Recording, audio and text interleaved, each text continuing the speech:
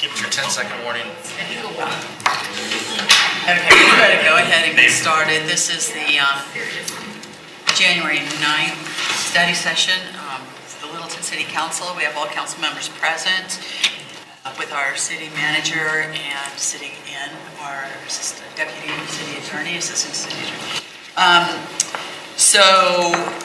There's no adjustments to the agenda. However, at the conclusion of the meeting, I've got 3 or 4 housekeeping items that we'll go through briefly, and then the city attorney and city manager. I know there's a couple updates from them. Carol. I would like to make an addition to the agenda. Okay. What is that? It has to do with filling lift vacancies.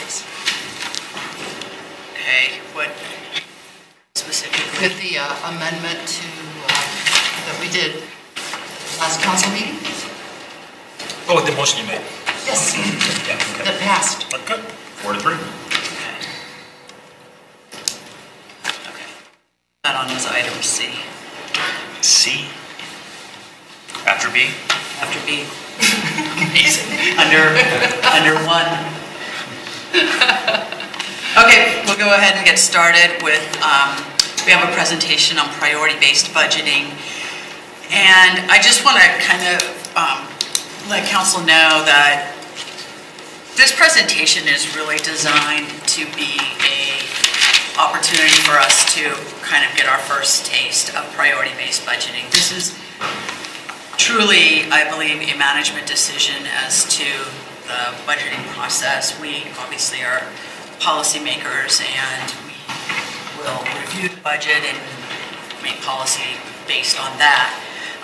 But part of why Mark wanted to do this is because as our workshop is coming up, we recognize that there's opportunities there that we're going to be discussing that will have direct effect on our budget. And so having some familiarity with what we'll be working through this year budget-wise, getting to September ultimately, will, I think, help us make better decisions, or at least we'll be informed that way. So the context really is to think about it in terms of our planning. So, Mark, you want to go ahead and get started? Thank you, Mayor. Actually, that was a pretty good introduction. I think just might add to that. We had talked with the previous council about some of this concept in the past, and so we really are updating you on us kind of moving forward with this. As the mayor said here, this has been largely an administration decision here to kind of proceed with this particular approach. I think the piece that I want to add here is that as a council member, when you're looking at a municipal budget, it's typically a line item budget, so you get to see the actual line items department by department for things from professional services to pens and pencils. And so many times it's difficult for a council member to understand, you know, where is the budget? Is it truly oriented around your goals? And so I think based on my past experience, I've done things similar to this. This is a little bit of a different twist to my experience. I was more into performance-based budgeting. But I think the whole local government has been looking at issues like this, trying to find ways to measure the success, to be more efficient, to be more effective. And I think this is, quite honestly, this is just part of that process and fine-tuning that. So we've been working with the Priority-Based Budgeting Center here, back actually in Inglewood, and they've done some impressive work. And so this is really to update you on the details about what this will look like. Because in the end, what you're going to see is a budget that's going to be layered on top of the line item budget, but it's going to be oriented around the programs and services. And then the council at the policy level will decide what are the real priorities and make sure that budget is in alignment. So that's really the goal of this. So with that, I'm going to turn it over to Tiffany. She can do some more introductions, and off we go. Good evening, Council. Tonight you're going to be seeing a presentation on priority-based budgeting, and as the Mayor alluded to, it is kind of an overview of the direction that staff is going to be going for the 2019 budget in particular. We hope that we will be able to complete the full process in time for the 2019 budget. We'll certainly keep you up to date as to our progress. I feel we have a pretty aggressive timeline compared to some of the other entities that I think have implemented this, but I think working with the Center for Priority-Based Budgeting, they've developed some really good tools to aid in the actual process from beginning to end. So I'm hoping that we'll be able to make it for the 2019 budget in full, and I think staff is looking forward to it. I know we in finance are. There's nothing more exhilarating to me than taking a line item budget and allocating it out on a program-based budget. Cost accounting at its best. To me, that is fun, if there's anything fun about accounting. I am thoroughly looking forward to it. We've kind of been looking at this for a few years. I'm excited to get it started. We have a local company who thankfully is local and will be kind of at our beck and call, if you will. They may not realize that yet, but I saw him nod. Yeah. That was acceptable. So we're glad that they're local and can help us on a whim's notice. So with that, I'd like to turn it over to Chris Fabian with Center for Priority-Based Budgeting Resource X. If you want to go ahead and come up, Chris. And I have one question before you get into his presentation. Then. Sure. So in the very first sentence, it said the increased demand for services. If you will, at some point, let us know what those increased demands are, Okay. other than cost. Yeah, move this over and show this slightly, so I'm not in everybody's way. All right, great. This way everybody can see. Hi everyone, my name is Chris Fabian, and I'm the founder of the Center for Priority-Based Budgeting and Resource X, our technology company that supports the work. And I'm the creator of priority-based budgeting as we know it in local government, even though there are many flavors of outcome-based budgeting that exist in the world. Priority-based budgeting came out of our work in Jefferson County, Colorado. Please don't hold that against us, but it was definitely a tough situation as they had to go through what so many local governments did back in the early 2000s during the Great Recession. The first impetus, the motivation for creating priority-based budgeting goes back to some of the comments Mark made, that with the tools we have, a line item budget, so often it's really difficult to be in your shoes to take that data and truly understand what your choices are, whether you're having to balance the budget or whether you have abundant resources at your disposal to try to achieve great things for the community. So we are now at nearly 200 communities across the United States and into Canada. I'll get into that a little bit. Tonight's presentation, as Mark mentioned and as Tiffany mentioned, is to give you an idea of where this goes. So I have some initial slides that are included in your handout to describe what communities accomplish, why they get into this in the first place, and some of the vision for where you can go with all of this. And then a very little tiny part towards the end about mechanics, methodology, not to go too far into the weeds, but just to give you a general sense for what you're in for. So with that, I did want to start with some discussion of why do communities do this priority-based budgeting. Of the implementers across the United States, when we first started our work, the reason why was because so many organizations were recovering or grappling with the impacts of the Great Recession. We wondered at the time, what happens when we get past the Great Recession? What happens when people balance their budgets? Will they need priority-based budgeting anymore? And what the rest of the presentation is about are all of the ways that communities use this when, thankfully or gratefully, you move on from a balanced budget to really understand how to fuel resources towards the results that really matter to you.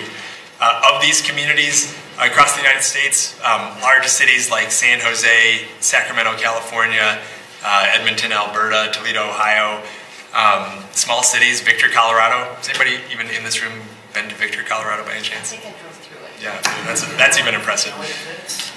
Population of about 300 people, staff group of about 5. They went through priority-based budgeting. As you can imagine, when you have very limited resources, all the more reason that you need to prioritize them. They're incredibly scarce. But most communities look a lot more like Littleton. As Mark mentioned, we worked in Inglewood, nearby, Parker, Highlands Ranch. And what's exciting about having more and more participation in the metro area is that one of the major outcomes of this work is that you will have a list of all the services you provide, how much they cost, how they contribute to your results, and therefore a ready-made list of services that you can put out there for partnership opportunities. So I'm going to describe that here in just a second as well. Can I ask a question? Yes? Then I heard a presentation on this several years ago, actually, at some state, something or other. But if I'm remembering correctly, you might actually, with one piece of work, address several issues. Is that correct? That with this piece of work, priority-based budgeting, you can accomplish many objectives? If you did X, you might actually address several different problems. Yeah, really good. You are right on target. That's the scoring process. And I'm going to cover that briefly towards the end in terms of the mechanics, but good memory. It's a nuance of the process that I'm impressed that you remember from years ago as well. So we'll get into it, but Well, I thought if I was right, that might help them also, but you're going to sneak up on it. I'll sneak up on it. So, that's okay. Still the thunder.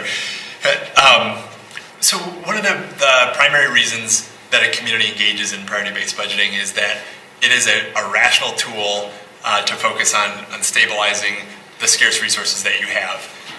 This is an example of a community here very recently who used their evidence of priority-based budgeting as a way to demonstrate to the bond rating agencies, Standard & Poor's in their case, that they're being very accountable with the resources that they have. Many of our communities use this in the bond rating exercise, and we'll be talking more and more about how to demonstrate that. But for those who don't know, many of you might already know this, but during the Great Recession, many local governments were downgraded in terms of their overall credit ratings. And part of the reason for that is because so many local governments resorted to across-the-board budget cuts to balance the budget. And while that succeeded for making the equation balance out from the bond rating agency's perspective, it was absent any understanding of the consequences of the decisions that were being made to balance the budget. Whereas priority-based budgeting ensures that no matter what sort of budget balancing exercise you're going through, that your resources are connected to results, the results that matter most to your community. So it's a responsible way to go through this budget balancing exercise no matter what situation that you're in.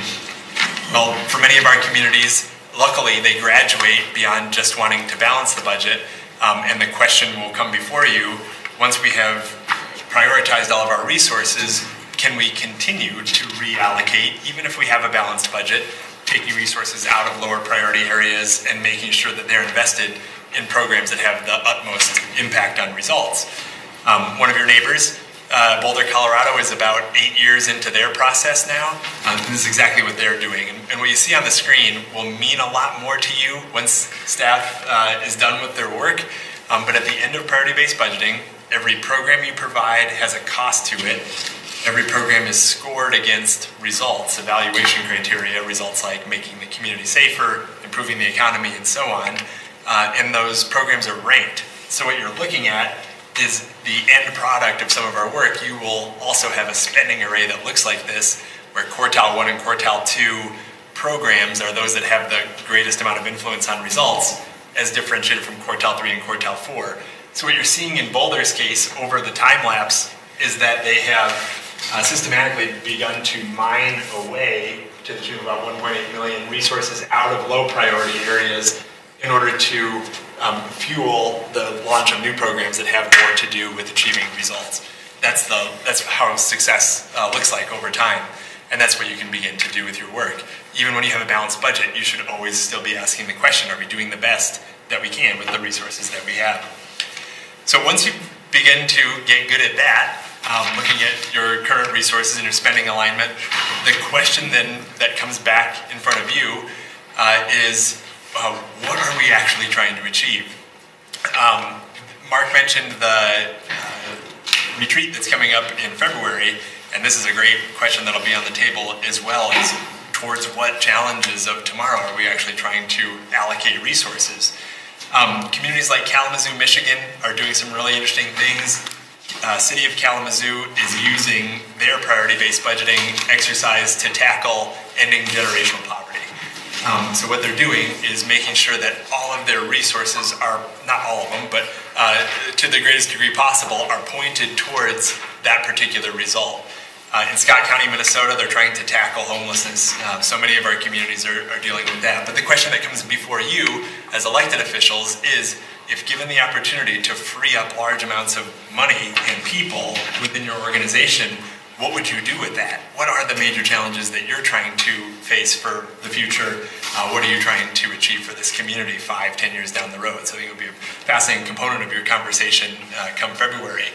Part and parcel with this, if any of you are familiar with Bloomberg's organization, What Works Cities, this will be something, Mark, I am anxious to introduce you to their program. For one reason, they have grant resources available, for some of their work. And in What Works Cities, they've actually added a criteria to their certification process about reallocating resources away from programs that have less to do with results towards programs that have more to do with achieving results. So I'm just beating this drum about resource reallocation. This is part of the main point, driver of priority-based budgeting.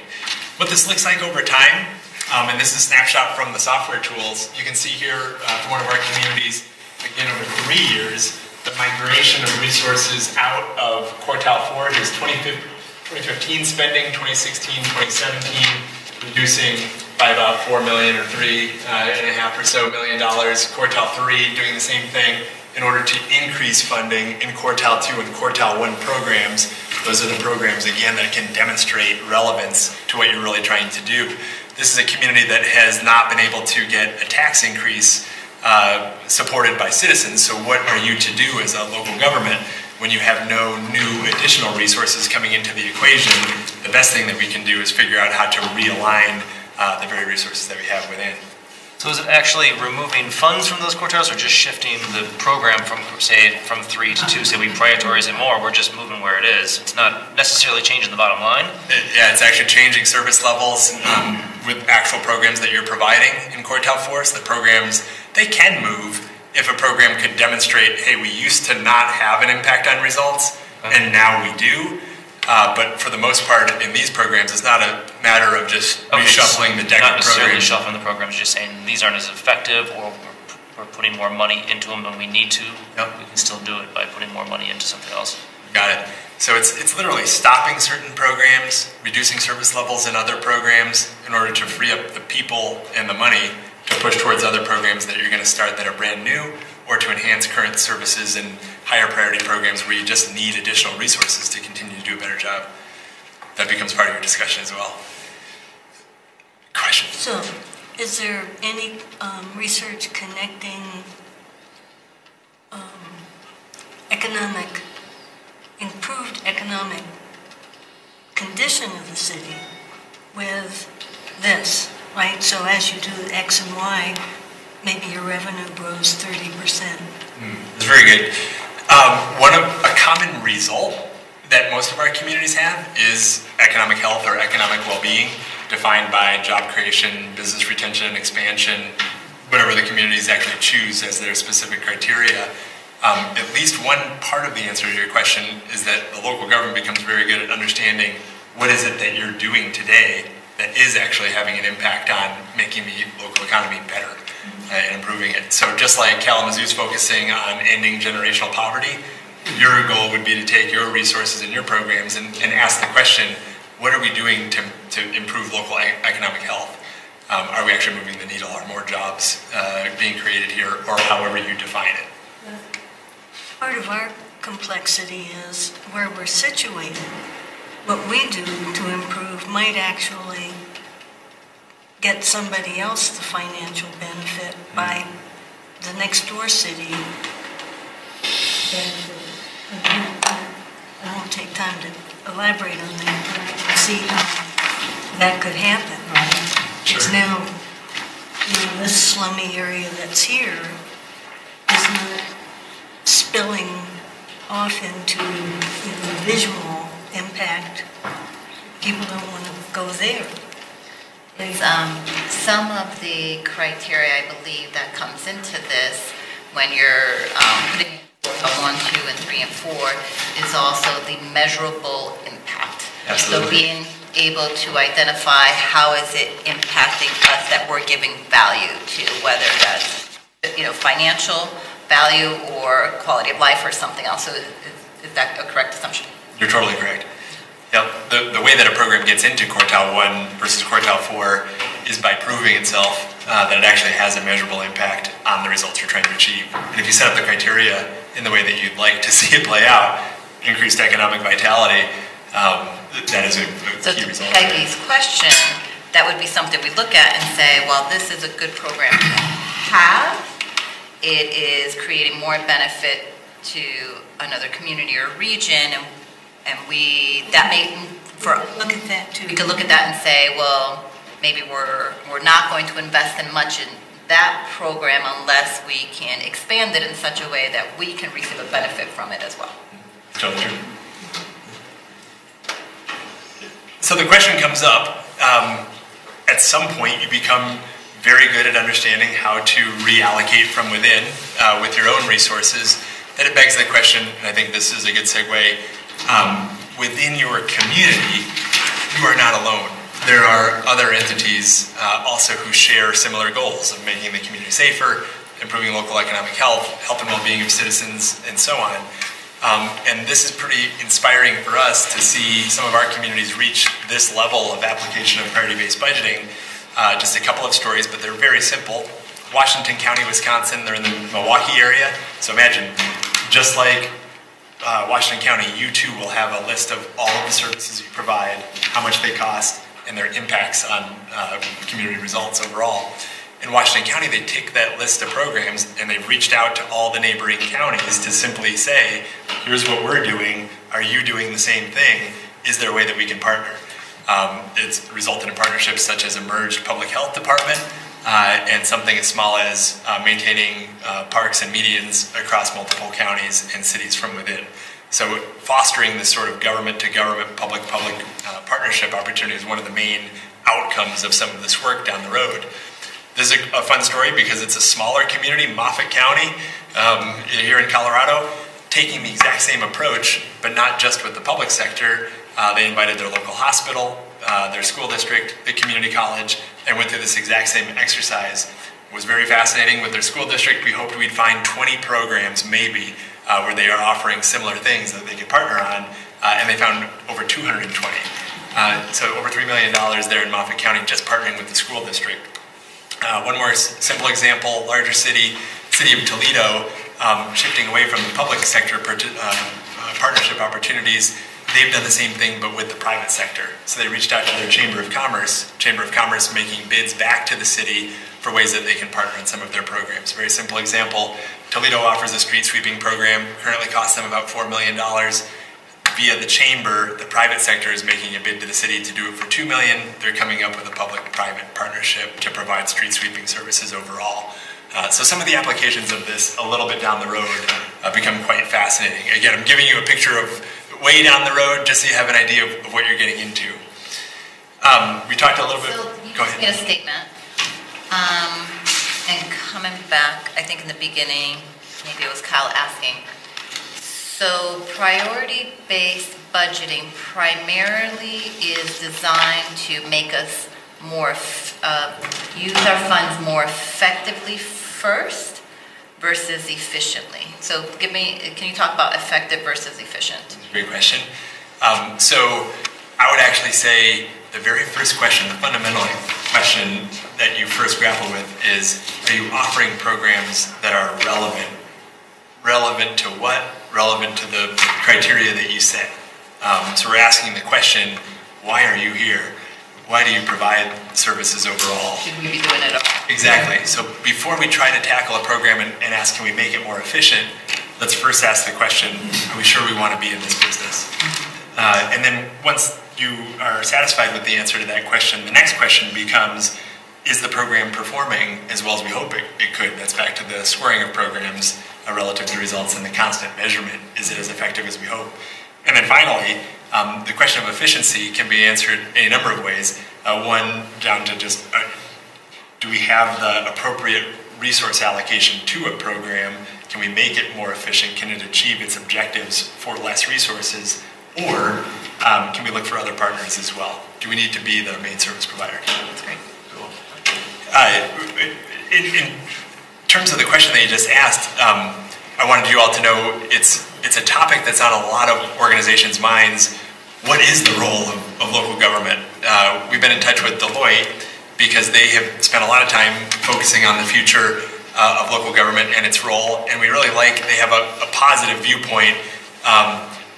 Irrespective of your political persuasion, finding a positive role for local government in the future is something that we're all concerned with and interested in. On behalf of Deloitte, they have made a point that if you go back in time 50 years ago, so many of the services we got into in local government, we did because nobody else was around to be able to provide that particular program.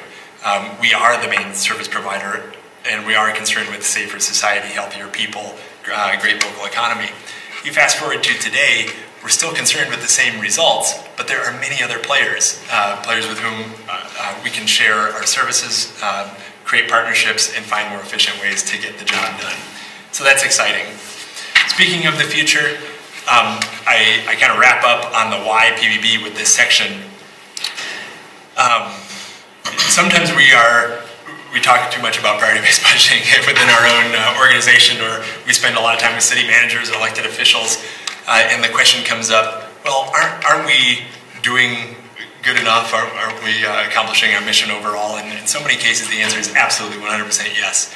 But when we dig deeper into the conversation and we hear about the crises and the challenges that many organizations are facing, whether it's dealing with the opioid epidemic or more on the positive side, dealing with what does an autonomous vehicle future look like for our civilization, the question back to you as elected officials is always, what does this community look like 5 years down the road? What are the 10 to 20 programs that you wish you could start to reshape your community if only you had the money to do it? Sometimes our only restriction on having those conversations is it's unrealistic because government just doesn't grow very fast, or you grow at 3%. And so you don't spend a whole lot of time thinking about the top 10 new programs that you'd like to start to answer tomorrow's problems because you don't feel like you have the money to do it. And I'm here to tell you that one of the most exciting parts about priority-based budgeting is that it is an engine to at least give you the opportunity to say, if we could reallocate our own resources, maybe we could tackle some of these issues.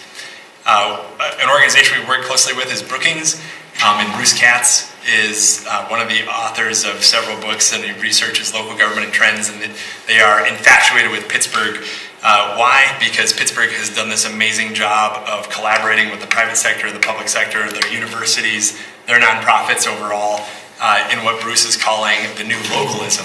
Simple concept. It's just how well are you aware of what other entities are doing in your own community, and how big is your potential to leverage these other entities to partner with. Bruce has a book coming out. If you didn't get everything on your Christmas list, this is January 18th. The new localism is covering this very topic, and Bruce presented at ICMA just in San Antonio. We had a chance to catch up with him afterwards, just sharing some of the virtues of our own work and the on-the-ground partnering that we're able to see. And I think the exciting part to us is why the future doesn't look like Pittsburgh. Why couldn't it look a lot more like Littleton and some of the things that you're doing? And I wanted to kind of end on that note before getting into a little bit of the mechanics here for just a second, because it really is inspiring. When Tiffany talks about how exhilarated, I think was your term, you are to deal with program inventory, program accounting, and really trying to understand what these things cost. It is true, and it's funny to talk about in terms of the way that you described it, but if I were to put it in my own words, it's understanding that the budget, the data that you deal with, if framed in a different way, can unleash a whole lot of new conversations and discussions of your future, and that's what priority-based budgeting is all about. Last section, I know we're kind of close on time here, but I did want to spend just a little bit of time, if it's appropriate, Mark, just to talk a little bit about methodology. So didn't want to get too far into the weeds here. So in priority-based budgeting, we are trying to put together this data. What you see in the center, we're going to be working with staff to develop an inventory of programs. What is it that you do? I think that fundamentally will be an interesting list for you all to see. I know you know what this organization does. You absolutely do. You know the departments, you see it at work, in your daily lives, but it's a whole other ballgame when you see the list of the 100, 200, 300 plus services that are actually being provided. We'll call them programs throughout our process, so it's just introduction to the vocabulary. In the exercise, we work with staff to take your line item budget and exhilarate them in this allocation of costs to programs. But truly, the steps of the work, the mechanics that we'll be working on, is taking your entire line item budget, expenses, and the revenue side, and allocating them to the programs. So, as Mark was saying, right now in a line item budget, you have supplies and services, you have travel and training, you have pens and pencils, and now we'll know what component of those line items are associated with snow removal or business license inspections, and the services that you provide. Go ahead, question. I can see that hard costs would be easy to apply, but what about the soft costs? I mean, how do you People? apply it?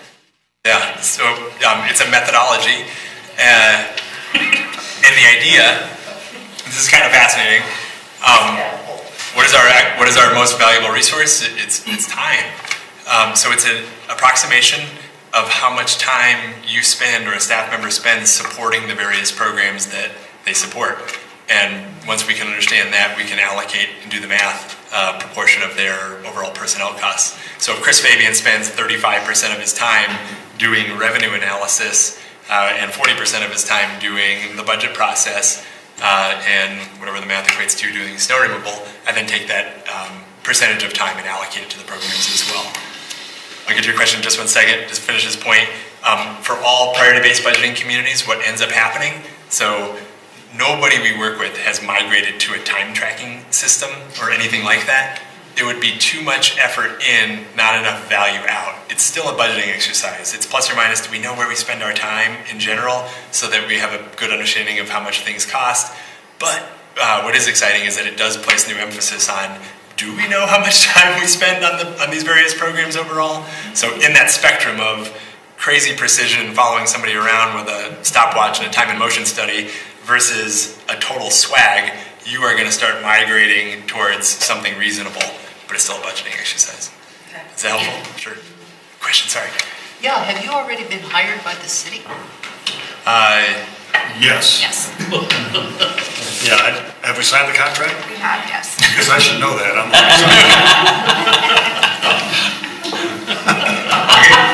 Sounds good. sorry. And when did that happen?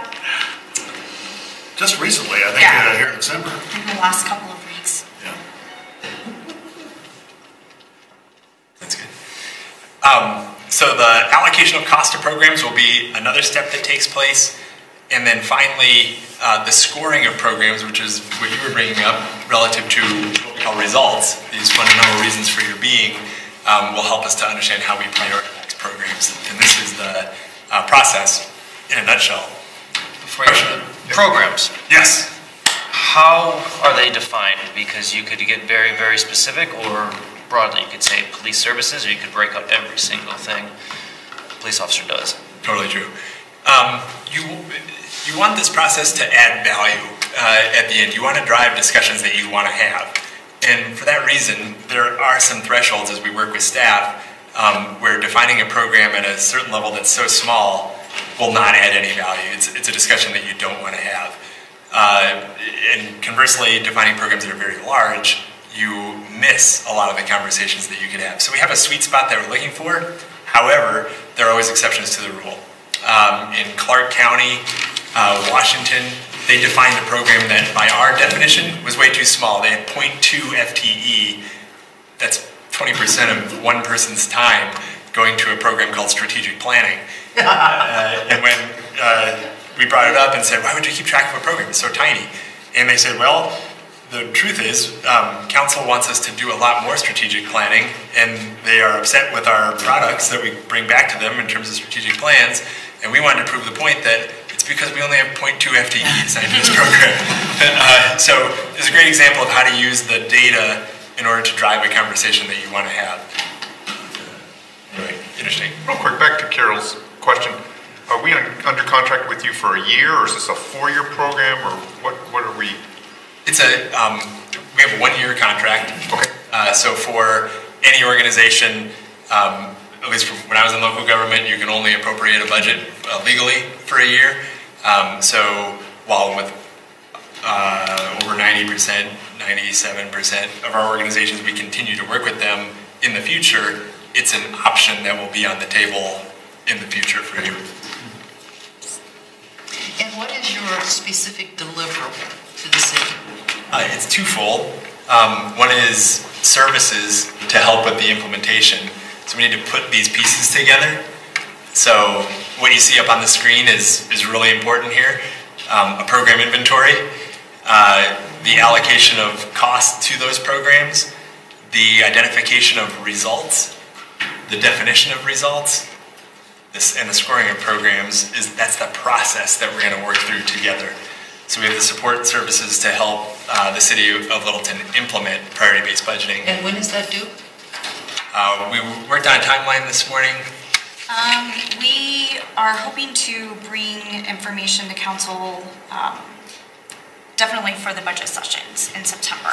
So we're going to actually start working. We had a meeting today, and we're going to schedule our initial kickoff meeting, hopefully with staff in a couple of weeks, so that we can start the inventory process. And then finally, last part of the answer to your question is the tools. So if you recall the chart that had the 4 quartiles and the migration of resources in a bar chart, there are software tools that will help Tiffany and her team to load data and then analyze the information to actually recommend the new budget.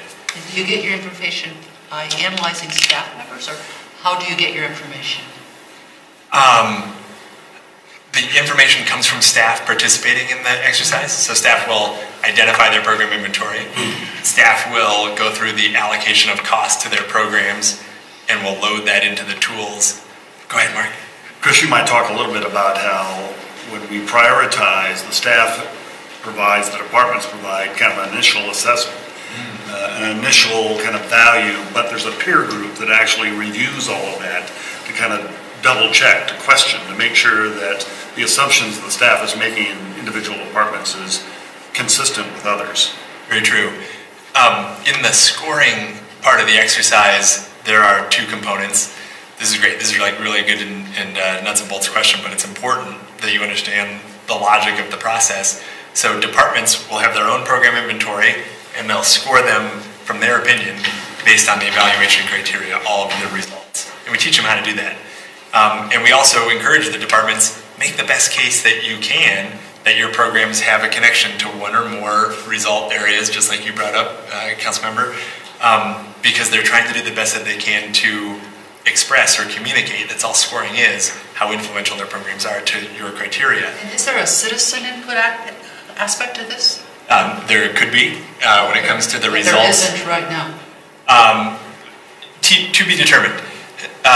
So for many communities, they embark on priority-based budgeting in their first year, putting together the data, and in their second year, bring this out to citizens. In other communities, they start right away, longer process, but engaging citizens on results, result definitions. So there will be a host of, or a variety of ways that you can do this. So I'll be communicating to Mark. Yeah, I think just my own experience, it takes about 2 to 3 years, I think, for the organization, the staff itself, to be pretty comfortable with it. Then taking it to the next level is kind of this open question, how far do you want to take it? So the citizen involvement is an interesting question. In fact, the last city I was in even discussed some of that as well. So it's, again, first couple of years, the staff's got to get used to this and make sure we're proficient. Is that fair to say? Totally fair to say, and I agree for so many organizations, especially in their first year, you want to be confident in the data that you're putting together. It's the first time, talking about a cultural shift, I think we're discussing, to develop a program inventory, put a price tag on it, feel good about the cost allocation of staff time, really understand the data, and then the more comfortable that you are, the more you can stand behind it when you invite citizens to have their input on your information too. To add on to that, so as I shared with you earlier, I went through a similar process in the private sector, and it took us about 3 years. Truly that cultural shift where we really began to feel everyone in the organization spoke the same language, etc. So that sounds like it's in line and makes sense to how this is going to unfold. And coming back as a follow-up to Carol's question on what services you're providing this initial year and then the ongoing costs, because I do see $30,000 this year and $25,000 in future years. Part of the future year is I'm assuming the cost for the software tools and licenses, etc., right? True. So if you decide to move forward with us in the future, it's software in addition to like all of the level ups that you saw earlier. For instance, if you want to take your data and have a discussion with all neighboring cities and share your program inventories with Inglewood or the Chamber of Commerce or Arapahoe County. Those are services that we provide because other priority-based budgeting communities are doing it. We want to make sure that you have access to all of that information, and we can lead you through that. So I just want to clarify a little bit further. We will have, is this also, or part of the scope also includes a management reporting tool that we can use in-house, or will we always have to reach out to you for that? Tons of reporting capabilities throughout the tool. One of our fundamental objectives as a company is making this user-friendly. You can extract the data. We'll show staff, super users, how to access this. Mark, sorry. In fact, that's one of the reasons why I like this particular approach itself. He's providing tools that we as staff get to generate the reports. We become familiar. We're comfortable with it. We don't have to go to a consultant every time we have a question. We generate the information. Maybe just a couple of quick stories, if I may. Sure. The last city I was in, again, a little different variation, but for Public Works, I remember we identified like 115 different services that Public Works provided. And when I looked at the list, there was stuff on there I had no idea we were doing, to be honest. And so when the staff then looked at it, they asked the same question, said, why are we doing this? And eventually, that prioritization came up to the council, and they affirmed that. They said, we're questioning why we're doing some of this stuff. And it changes just the dynamic of the conversation between the staff and the council when you take it to this kind of level about what truly are your priorities and making sure that we are measuring that for success. So to me, that's why it's so exciting. So I reinforce the finance department's enthusiasm. It really is it really is a cultural change for an organization when they start having this level of conversation. It becomes an objective conversation, not a personal conversation about my department. Exactly. I think what I think is very valuable from his company is the inventory that's already there. I think one of the biggest challenges that other cities have faced is defining the program, how small, how large, in the middle. And I think by working with so many organizations that he already has, and some that are local, specifically Inglewood and Parker, I think it's going to allow us to be able to pick some programs that we know we're using and that other cities are using as well. And so we don't have to try to think of all the programs that we're providing that we may miss or something. I think by having the core ones listed that other cities have, it allows us more time to focus on how to allocate our staff or our supplies or whatever line items we're using. So to me, that is a very important piece, because I know in the past a lot of cities have spent a wealth of time just on that portion. So having the inventory is very important, I think, to the whole process. It's true. Our direction is to try to make this easier and easier and easier on organizations to implement, and that was one of our barriers early on. For the first number of communities, it was a conceptual exercise. It was very abstract to think through, well, what is a program? How small should we define it? What's too big? And you'd have to come up with it on your own. At this point, across the 180 communities or so, we have over 96,000 programs that we've come across all local governments across the United States. Pretty cool. We published in December all the different holiday lighting programs and how much they cost various communities, and some up to $400,000 that they spend on holiday lighting, others down to $1 because they get it all done by partnerships. So that's really fascinating. We come across, you will still have your unique programs. What Tiffany said is so crucial. It's going to help all of your departments get such a leg up in the process to understand what a program is and not spin their wheels. And yet at the same time, they're going to identify things that are totally unique to Littleton. I'll guarantee it. We were talking to staff earlier in Minnesota. We were just implementing in Duluth. They're the first state we've ever seen where the cities run the liquor stores and the pubs. So they're city-run operations. In Beaumont, Alberta, Canada, they have Taco Tuesday celebrations on Tuesdays. In South Jordan, Utah, they have the only city-run beauty pageant that we've seen. So you will learn, back to Mark's point, a lot about what takes place in the uniqueness of Littleton, which is fantastic too. Don't over-customize. So that is lesson learned from our part too, that when you overly customize something, then you lose the sustainability of it, and then some of the partnerships that you talked about too. So I think that's a very good point. Should I go through a handful of other slides, or is everybody feeling pretty we're good? probably at the time. This is the methodology. We can go further in detail, but it's good. Great stuff. I guess I want to make a few comments if I can. Mark, I thank you for trying to do something different. I mean, we're at a point, not that we've been doing things wrong, it's just that it's time to do something different. I think if Kalamazoo can come up with an end poverty, I doubt it'll happen. It won't happen any more than Denver's 10-year to end poverty by Governor Hickenlooper ended poverty in 10 years. It's been 15 or more years. They spent millions of dollars unaccountable, and we have a larger homeless plan. So I won't support any plans that are going to be grandiose like that. I think those are noble plans, but I think we need to spend our money on realistic plans.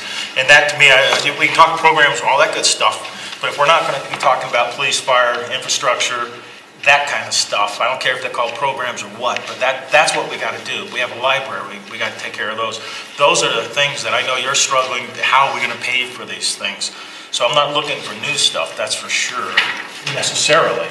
Because we have on our must-have list of things we have to support. I think when we talked about communities that are getting grants, I presume they're getting those federal grants or something like that. And I guess the feds have lots of money or something like that. I don't know. That's another thing. I would like to see Littleton be responsible, not relying on grants. And we don't necessarily. I don't think we do. I would like to see Littleton helping, to take care of the country too, by not constantly pulling money for a grant and say, oh, we got all these grants and let's pat ourselves on the back. That's not what I want to do. I want to see ourselves sustainable somehow. These ideas they sound so good to end homelessness and to end poverty, and let's spend lots of money on that. That isn't Littleton. That we got other things that we got to take care of. And I had anything else in here? I'm sort of on a podium right now, so I got it. Yeah. So thank you for doing this. I look forward to this plan. I know a little bit about priority-based. I've also been through other, decision-making type things, and that's what this is, a decision-making thing. Whether it be Joseph Deming or whether it be Kepner Trigo, I've been through these things over the decades. Yes. So this is another way, but it's another tool. So I look forward to you guys using it and making it work the best you can. Thank you. Appreciate that. Back to the mayor's comment, aligning this with your priorities coming out of the retreat, I think is a big, giant goal here so that we can measure the success of that. Great. So since Jerry mentioned, we have a library. The library is not just a library. We have a library building, but there are several programs in that building. And I have my thoughts about whether we need them all, but that's not, it's not just one person. It's identifying those and seeing, do we want these? Can we afford these? Should we modify any of these?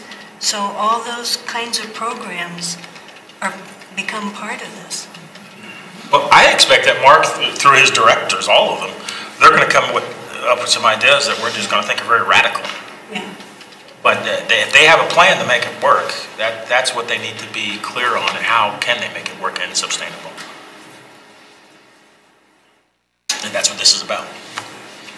Chris and Mark, can I just add, you haven't showed what I thought was one of the best outcomes of this whole program, and that's the dashboard at the end. When I said it's one of the best, for the public. You were dying to show us. It's all about transparency. It's where any citizen can get on their website, get into the program, and just start breaking down the budget. You can keep going deeper and deeper and deeper into any line item, any program, and then any line item within that. So I don't know if you have that real quick. You can just show them one example, at least to them, because it's really a great tool. Sounds good. Are we web accessible here? Yeah.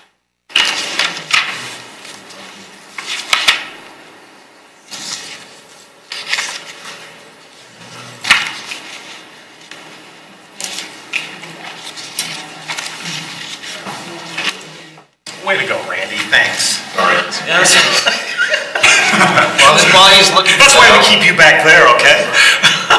add in that I think this looks like a great tool, basically just a filter over the budget to show us how things are being, how funds are being used, if they're effective or not, and that could help us answer the questions like, hey, we're spending this much on a program that maybe we're not getting that return on, so we can prioritize that. So I think this is a great way to use as a tool to help. And I think it's also important to keep in mind that this isn't a one-year fix. This is the beginning of, as we had a council member like to say, turning the freighter around.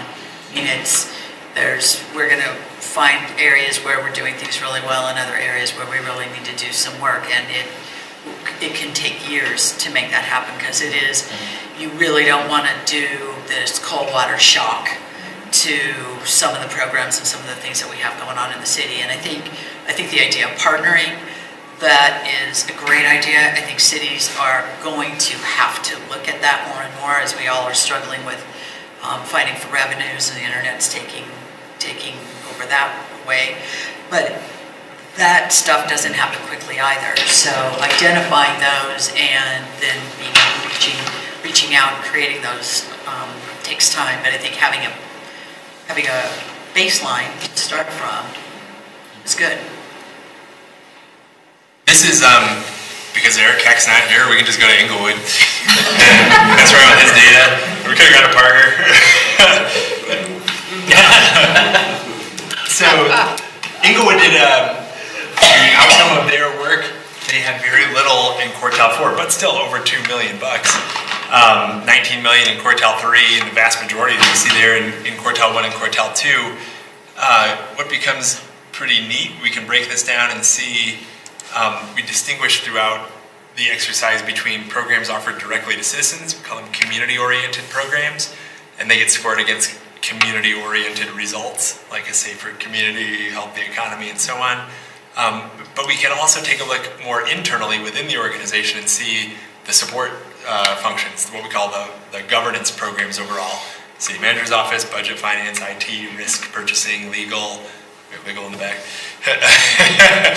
And for every department, they get to take a look at their own programs, their own spending array, this is across the entire organization, as they're making recommendations back to Mark, back to Tiffany, and back to you all as council members about how they're using their own resources.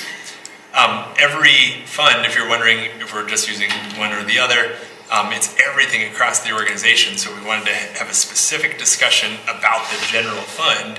We could just look at general fund spending, and as you see here, it's a different picture. What does this indicate? It means that some of their other higher priority programs are coming from utilities or other funds that they have overall. So when we're just focusing in on your scarce resources within the general fund, we can narrow the picture down like so.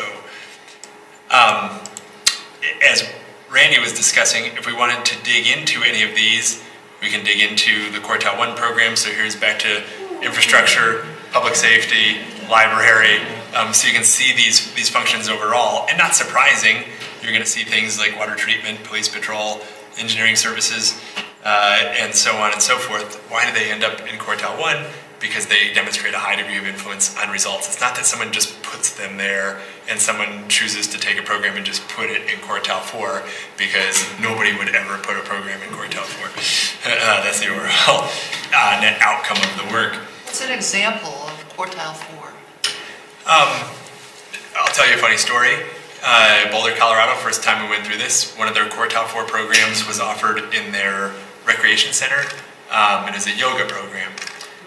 So when they looked at the data, one of their council members said, this can't be so. I know the people who use the yoga program and they absolutely love it. So we dive into this a little bit, and you can take a look at how it scored. And for their results, it had a low score for making the community safer. It had a low score for their transportation and infrastructure result area. It was not mandated. It did not serve the majority of the population, so on and so forth. But the council member was still not satisfied with the outcome.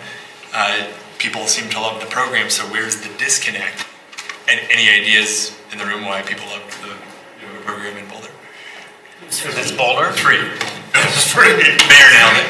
Yep. So it was free. That's why people loved it.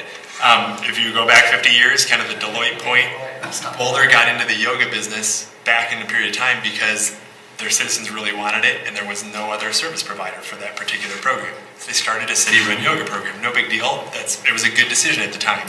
You fast forward to today, and there's Core Power Yoga and 24-Hour Fitness, and CU has a yoga program, and they said they had more yoga studios than Starbucks throughout Boulder. And so the need for that program was no longer there, and it didn't achieve results. So what do you do with a program like that? Well, first they asked, are we serving an underprivileged portion of our community? Is this not the same as Core Power Yoga? Is this yoga for people that otherwise couldn't afford it? And good due diligence, but the answer was no. They were just regular people going to use the program for free.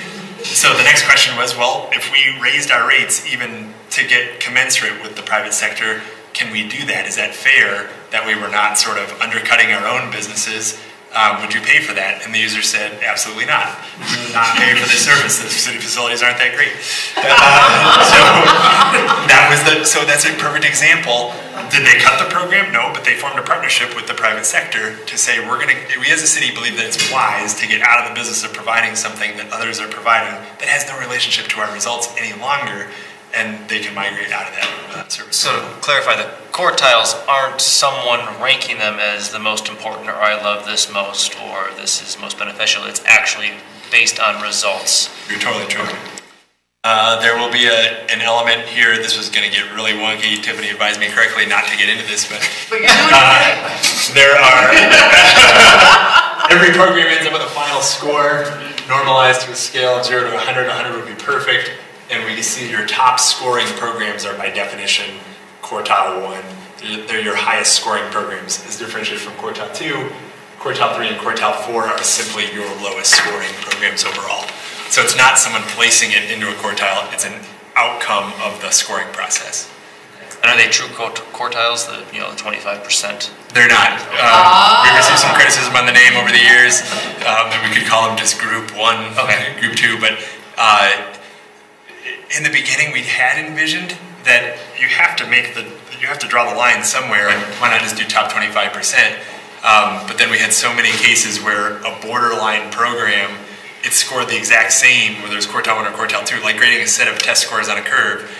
So we migrated more towards standard deviation, some basic statistics for quartiles. That's the idea. Statistics. Let's don't go there. We won't go there. We went too far. Oh, man. Well, I love statistics. We'll dive a lot more deeply into the tools, but Randy, thanks for letting me play with that. The analytics and the reporting that comes to departments so that they can start to look at their own data and report back and see the benefits of suggestions by over 100 other communities.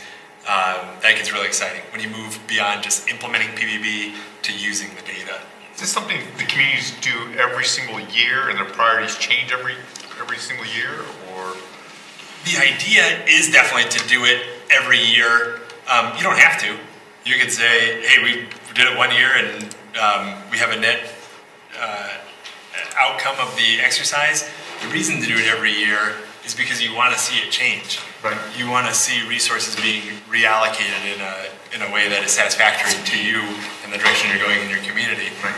Whereas if you just did it 1 year, one static point in time, you wouldn't know if you're getting better necessarily. Can you eventually save money? Can you eventually, you're moving resources around, but your budget's still your budget. Oh yeah. But can you eventually save some money? Oh yeah, I think by looking at the programs, decisions can be made. Should we continue that program? Can we? Well, sure. I mean, in the beginning, you could. Or you can see if there's redundancy. Hey, these two Right. programs are doing the same thing. Why? Right.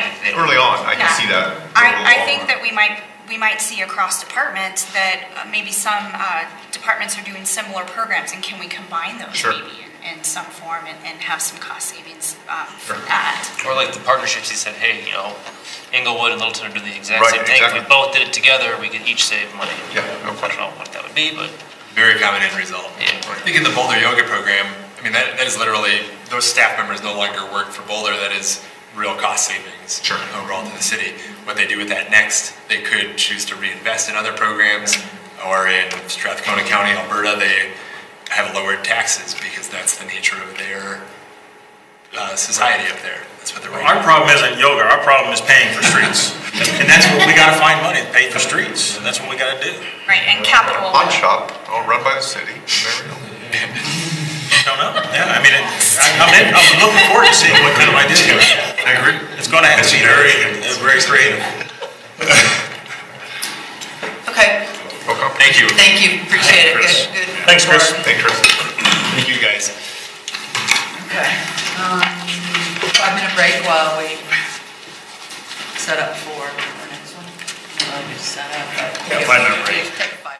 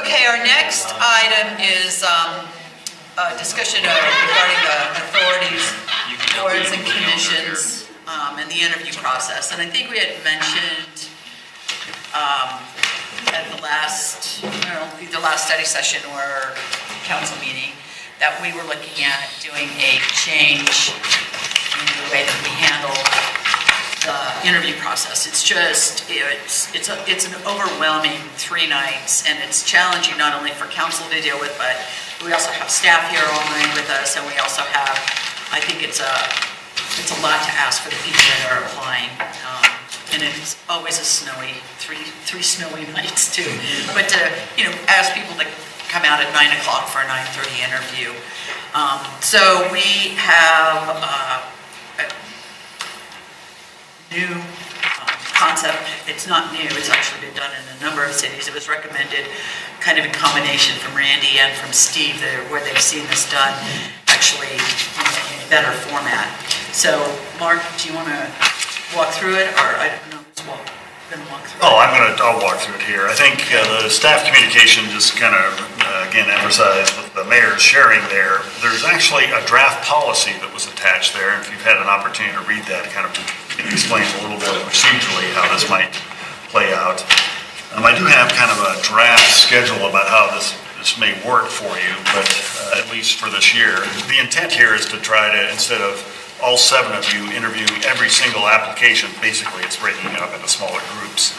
And then we would work with you and the applicants, depending how you're assigned to these subcommittees, to go ahead and interview these specific boards and commissions.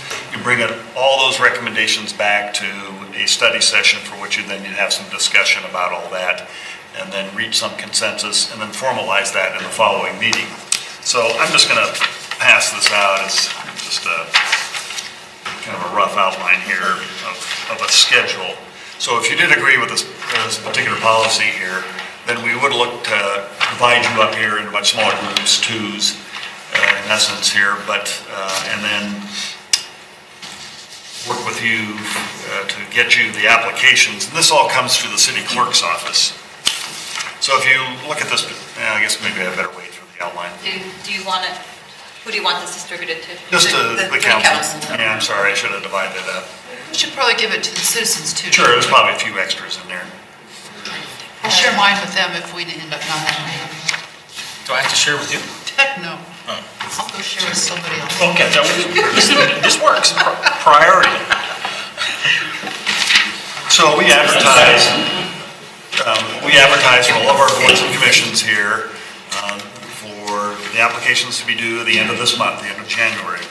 And so you're seeing here, applications are due to the city clerk by 5 p.m. on January 31st. Then if you agree with this policy, then each council group would be divided here into 3 groups. And then the clerk would work with you to try to find, basically some 3-hour increments here to schedule all this stuff.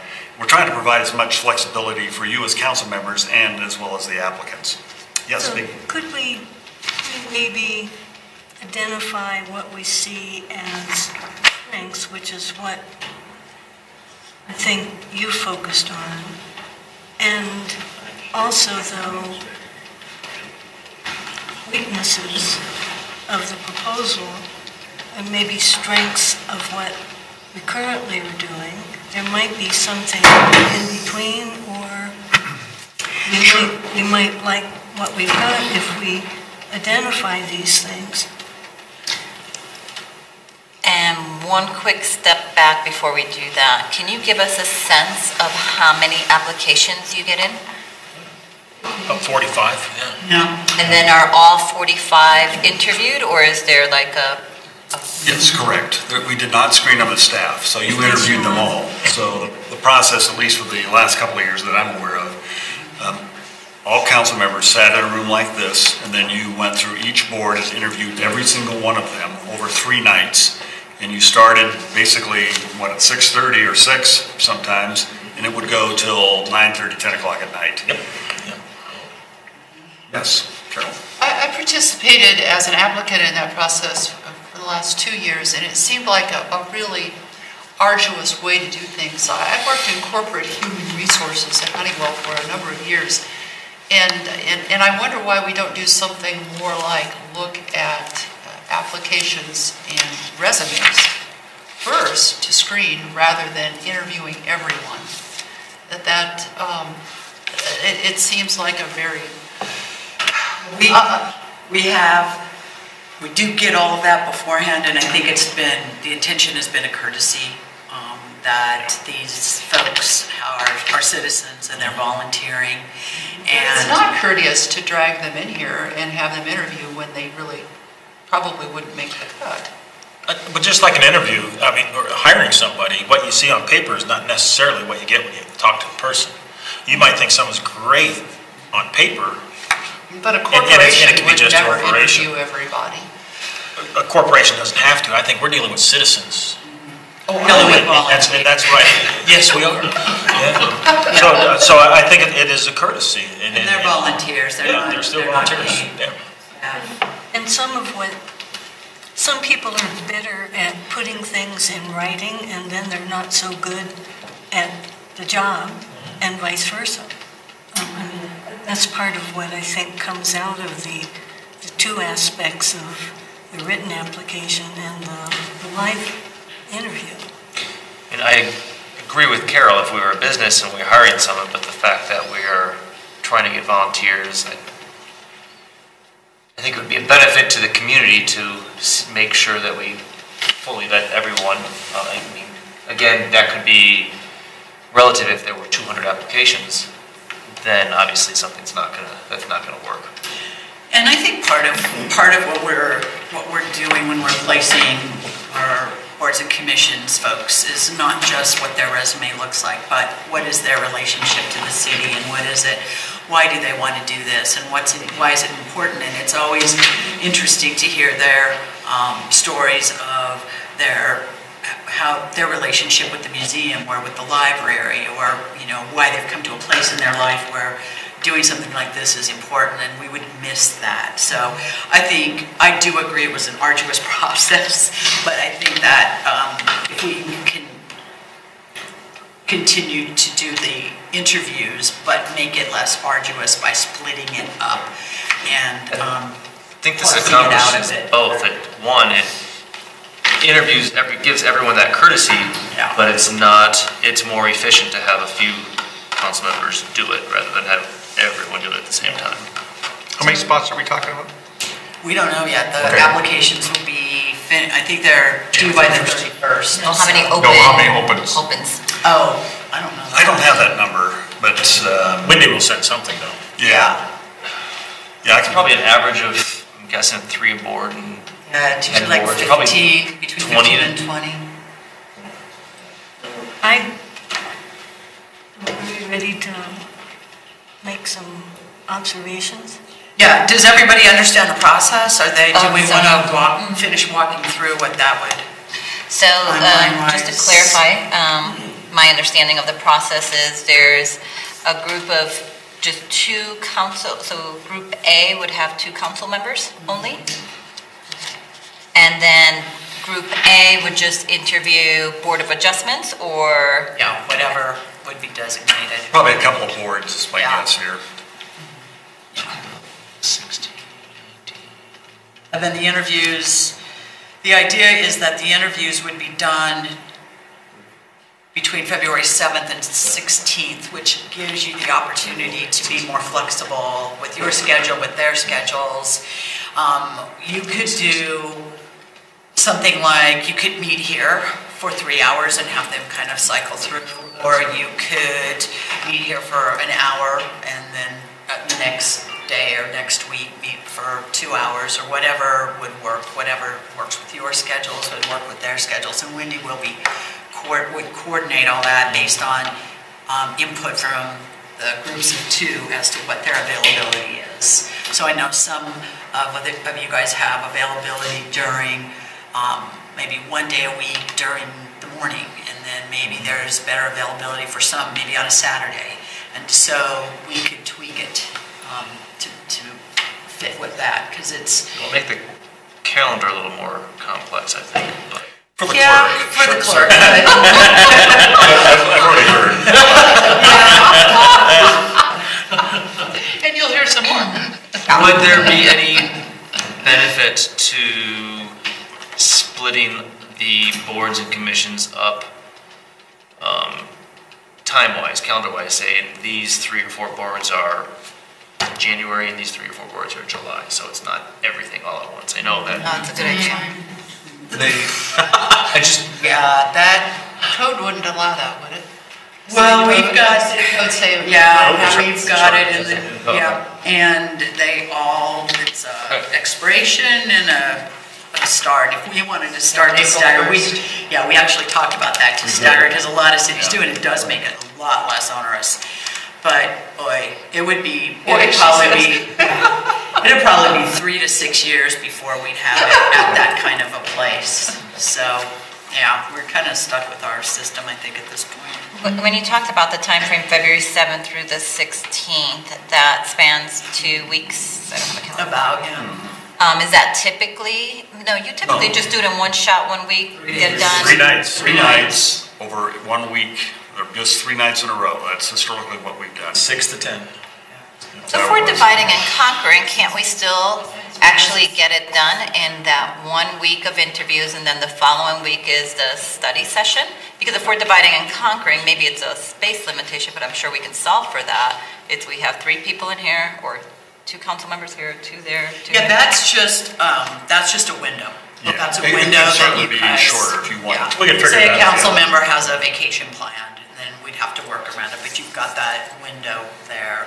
And then the intention is that you would need to make your recommendations to the clerk no later than the 21st, which would give groups of council people time to deliberate, the 2s to deliberate and bring back their recommendation to Wendy, because she's got to prepare it for the packet, which we would then get on that Thursday for the study session on the 27th, at which point we would have our deliberation hear from everyone, and then make our recommendations to what would come back to us at a regular meeting on March 6th on consent.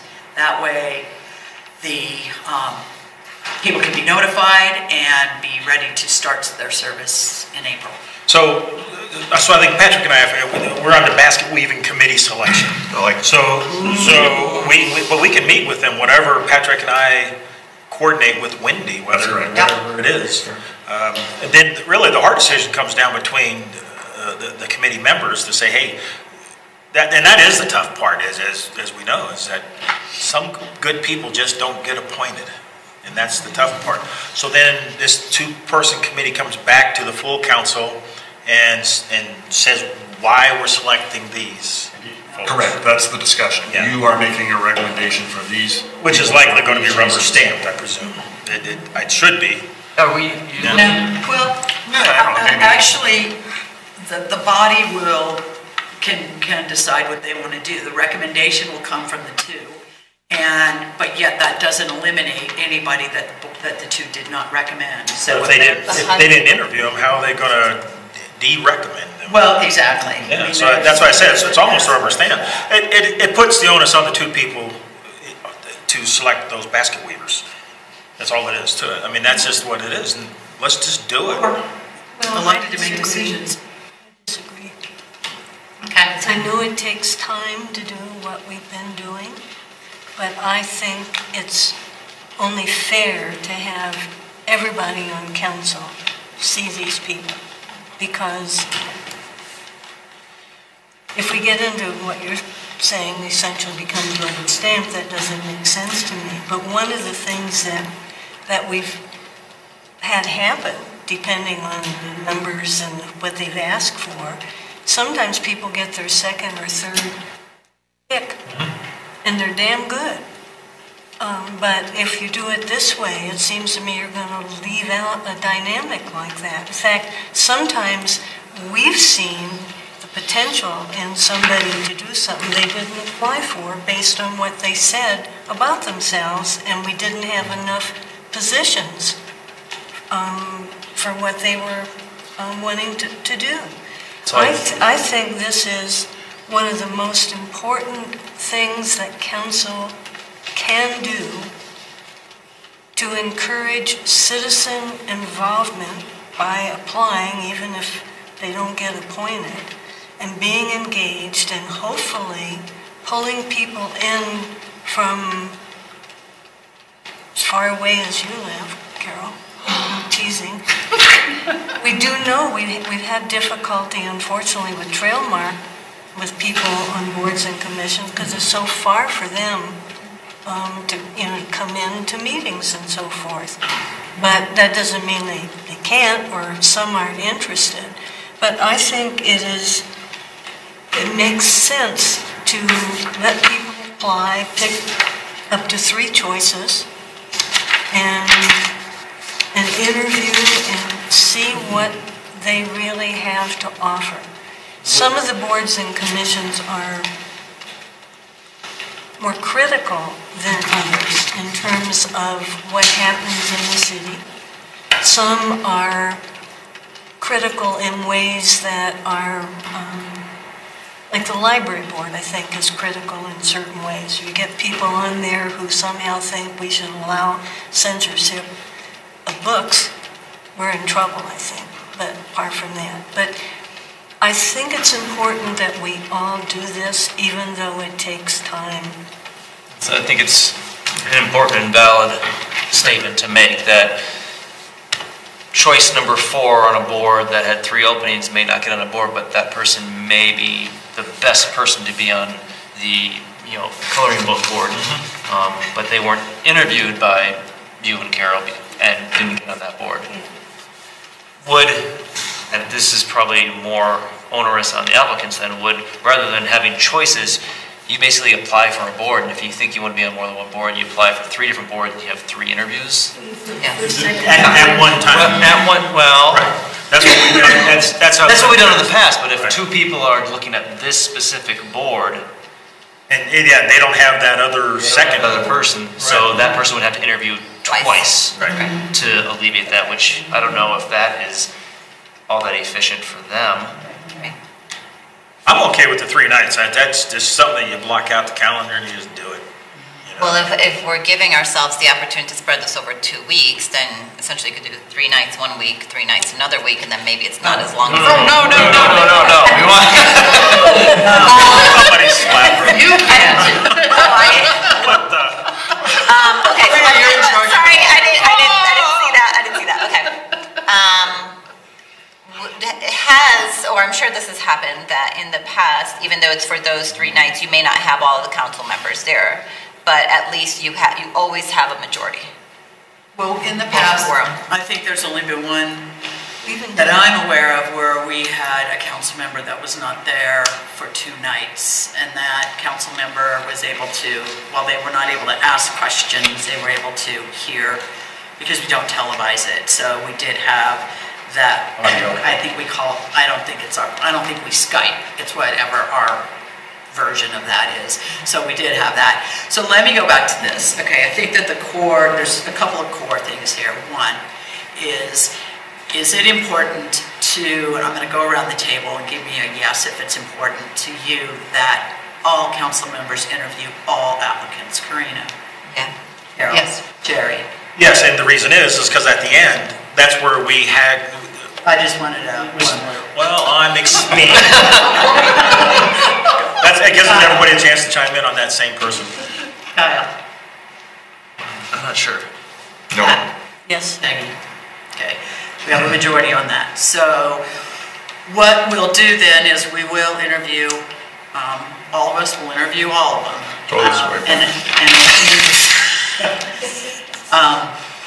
I think that what I would suggest that we do is, I would like to see Wendy, I would like to see us end it at 8 o'clock.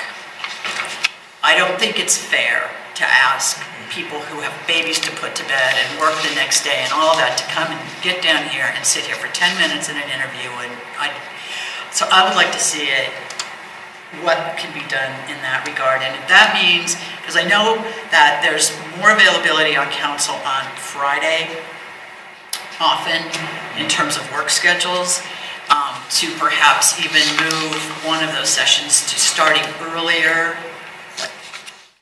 2 or 3 o'clock Friday, because a lot of the people we interview are not working and can come in. So That's a good maybe idea. we create a little bit of flexibility with that so that we PM, not can AM. reduce that. Yeah, exactly. Okay. Having gone through it, can I just comment? Because Yes. there is still, there were some valid comments and policy in here beyond the group section. There was a lot of other things here that really is improving the process. So now that we're saying, yes, we're going to review everyone, I still do, please do continue to look at what is the best approach to the interview. And one of the challenges as participating is, I think we get 10 minutes or 15 minutes, and you really don't get, especially if people are interviewing for more than one thing, you don't have enough time to really understand that person. So I don't know what balancing the applicants and the amount of time that we have, et cetera. Is 15 minutes really the right amount of time, or how does the interview happen that it's effective? And you're not just asking the same question that you asked on the sheet, because you can read that. You may just, so there's an opportunity to improve the interview process, and it's not just about breaking it up into groups. Jerry? I think the time thing, 15 minutes is max. There are times, though, when if they're 1 or 2 boards, it does get stretched out a little bit. Having one person, usually the mayor, ask the questions is the way to do it. Generally, somebody might have for that particular board, they might have a question they want to ask all those applicants for that fine arts board or something. I think it's great. It's good to be consistent. If you're going to ask one applicant for that board, you need to ask them all. But I think the 10 to 15 minutes is adequate time. There's a couple of things that I would suggest. One is that applicants select choice 1, and if they would like, they can also select choice 2. I would highly recommend we eliminate this third option, because that really does drag it down. And quite honestly, what we keep hearing from the applicants is, I thought I had to, because our program that they go up and sign up on forces it. It looks that way. So that would be very helpful. The other thing is that I think that we can make a lot better use of those 15 minutes that we interview. There is some repetitiveness done in the questions from what these guys have already given us on the applications, and so I don't think that I think that we can have a more dynamic and a better interview by not repeating what is on there. Yes. And I also don't think that, and what I'm not going to do is I'm not going to do, a 3-minute speech, can you mind me? That's unnecessary anymore. And I think that the other thing I would offer, and I get that we want to be consistent with all of our questions, but sometimes that can be a challenge. Sometimes Phil would do this. He would come up with a really good question for one of them, and we were all like, that's good, you've got to keep asking that. I don't remember ever saying that. But I think if we do have something like that, then we can add that in. I would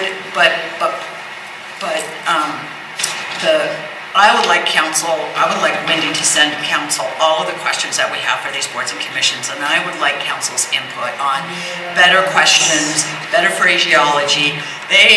These questions, I just don't think they get to what we want. So I want this council's personality in those questions, and get that done, get those mushed out, and we'll make it cohesive. And that way, I think we'll have a better interview. Those 15 minutes will be a more quality opportunity. So we would have written answers to certain things and oral questions. Yeah, they'll have their application and they fill all that out, and then we'll read. We get that beforehand, so we can read and be prepared, and then we'll have our questions. Since some people maybe served on a board or commission sometime in the past, or maybe are reapplying, we might want to clarify for them that this is a little different than we've done in the past. So be sure that you put your full answer, your written answer, what you want to say, because we will probably not be asking. Yeah, they're not going to have a chance to elaborate. Right. Yeah. Is that, Yeah, Wendy can put that in instructions because she sends them in instructions when she locks them in on their time. I think 15 minutes flies by quick in an interview, and I would love to spend the amount of time, but the fact we have 31 vacancies, even if we just had these 31 people, that's 7 hours and 45 minutes. right? Assuming That's what happens. we get 50 applicants, that's 16 hours of interviewing. Right. Is there a way to, do we need to interview people that are currently on a board that are just reapplying for that same spot? Yes, we do. Okay. We made that a decision that if they wanted to be reappointed, because it's every 3 years, and so it was incumbent upon, because council turns over every 2 years, so having them come back in and be reappointed by the current council was important. But if we get some real kernels in the written things, we get to read that fairly Right, but we're explicitly. still scheduling 15-minute blocks. It doesn't change the schedule of the No, interviews. no, but it does influence what questions we would ask then. That would be the kind of creme de la creme on probably how we, well, at least I do. I initially sort based on the written, and sometimes have been totally surprised, and somebody goes to the top when they come in for the live interview. I completely agree. And so, but you still, they complement, the two things work together to help. Right, I'm not disputing that. I'm just looking straight logistics, timing-wise. How about dividing That's the city way council in half, rather than twos, but go in halves? Cut our times down to, you know, It isn't that bad. 30. Well, I mean, for. And we're saying 15 minutes, but we usually do 10. I think Well, Wendy if we do breaks it it into 10, 10 and minute. we gotta stick on schedule though, because. Oh, we And we do, and we do. Yeah, yeah. We do. And then you have the no-shows, and we move people. Yeah, we have the no-shows. Let's can we consider 10? Yeah. That's I what we've would done in say the 10. past. Let's do 10. Because if we've got, and a lot of them really do get quite detailed on their application, so we get some good information there. And I think we can, and we let them know you have 10 minutes, so we have 5 questions for you, and so please be conscious of your answers. We want to get through these 5 questions, and then if there's time after, then we can kind of round table and thing. But that, it does work. Yeah, that's good, but we're gonna need more than between 6 and 8, 3 nights a week. Yeah, when you, Because I like your idea of Friday. yeah, What? do a Friday Even- thing. So is that a 4th day then? It could be, depending It'll on have the to be, number of because if you do 2 applicants. hours, I mean, Well, we'll can- have Wendy's- once we get the applications in, can we look at what a schedule potentially looks like? And at Yeah, that point, Wendy will do all that. Absolutely. and then we can say, wow, we've got record submissions this year. We have 100 people. Whatever conversation we're having now, when we get 100 people, we'll throw it up, goes out the window. So, I don't know, I'm getting to, I don't know that we're going to be able to solve, should it be 3 days, 4 days, 5 days? Let's see what comes in, especially if there's 30. And one of the things that you laid out here was, one of the things we're trying to solve for is this intimidation factor. Well, if you come into a room full of people, and that can be intimidating. 2, then get the message, you got 10 minutes and you're going to get 5 questions. That is intimidating. So I don't know that we're solving for that. I mean, if that was one of the goals here, I don't think we're... every people for being on the board. No, I understand what you're saying. System, that is how it has to happen in order for it. Then I think we And have to you're very recognize friendly, it. It's more casual. I don't think it's as intimidating. It's not that bad. No, but I'm just saying that we have to recognize we may not be solving for it. Snowflakes need not apply. I mean, you That's not gotta man up close. and do it. Well, what's this man stuff? What's this man stuff? I didn't say man. I didn't say man. You think you have a man? So, well, what we'll know a lot more when the application deadline is closed and when you gets an idea of what, and And I would be supportive to Pat's comment of saying, depending on what we get in, 2 felt too small. It probably doesn't have to be 7, So I would be okay with, half the council or 5, and we rotate, and so not one person is spending hours and hours and hours. So if there's a math in between those parameters, I'd be open to that. I think we Is that decided. only city council, or do you participate in this part? No, just city council. And, there's, Wendy's here as a Schedule. scheduler. Right. Well, as we talk, let's see how many applications we get. Let's let Wendy as the clerk kind of figure out what a tentative schedule is. If we have way too many, I could set it up like speed dating if you like. Yeah. Do you know what Sorry. that's about? Speed dating? No, I do not. You want to tell us? I'm really, I'm way beyond that. Okay. We have had, I'm trying to remember this now, sometimes people apply for something, and the way they answer the questions, it indicates they have no idea what a board or commission does. Well, the Riverfront Authority was the best. Exactly, that was a So, classic. I mean, it would seem that potentially, if that is apparent, and I'm not sure who would decide, that they just don't get interviewed. On the application, that's what I was to say, is there a way to, I don't necessarily like this idea, but a way to whittle down the interviews if there's a way to say this, if we vote unanimously that this person doesn't need to be interviewed, they're not gonna get it, or each council member gets to select 2 or 3 people they want to see for that board, and that way we also can do the same thing as, hey, this person appeared, this person did not appear on just on the applications.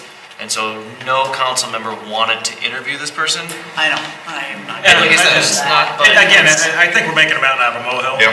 Yeah, I think we wait and we see how many come in, and then we know what we're dealing with at that point, and Wendy can Yeah.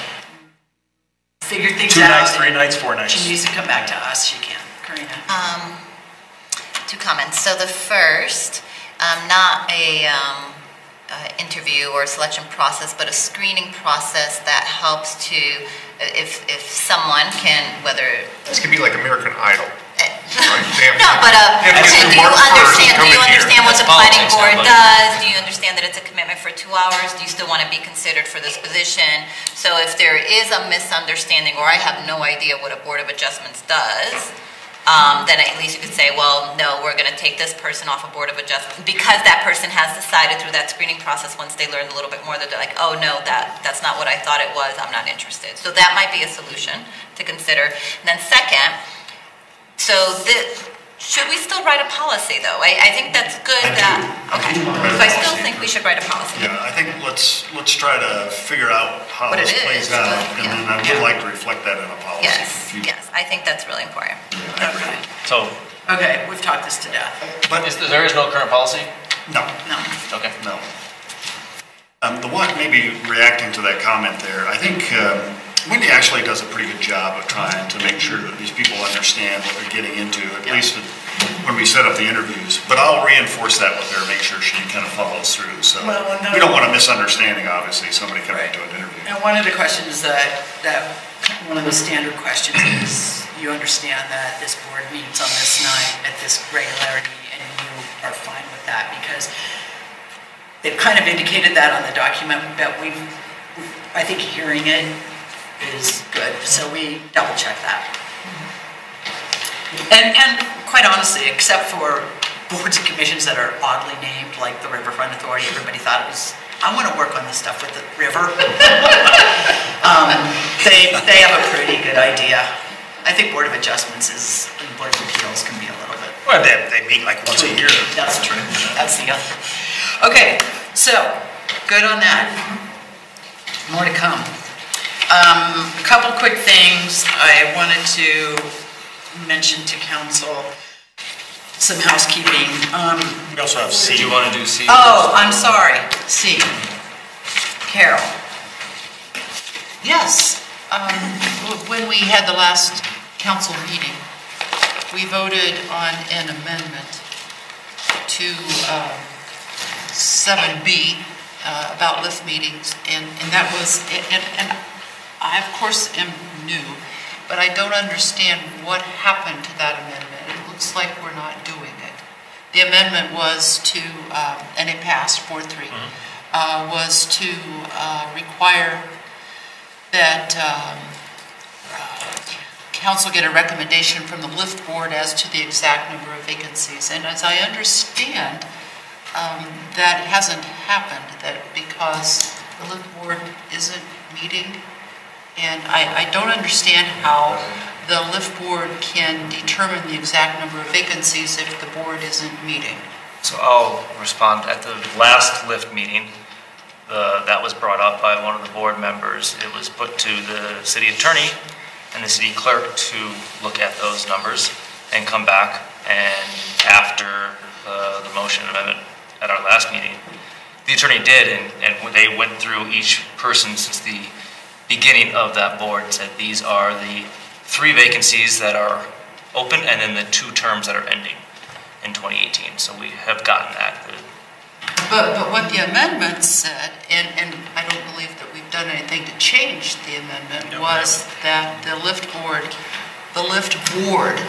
would determine the exact number of vacancies, not that the city attorney would, or that the clerk would, or a representative of the lift board would, but the board would, all of the members together, determine that. And the reason I think that's important is, as I understand, it's not clear who has what term and when it expires. And so it would require the board to get together and figure that out.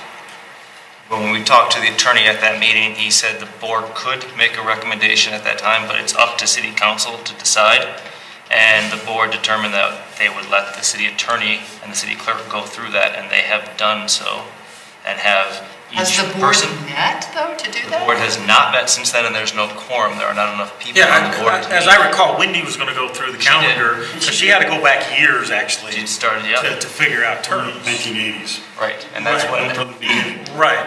because there was mention of up to 4. I mean, we knew of 3, and then with the 4th term ending, and going through that, there was the 5th term that ended in 2018 that wasn't listed, so that is...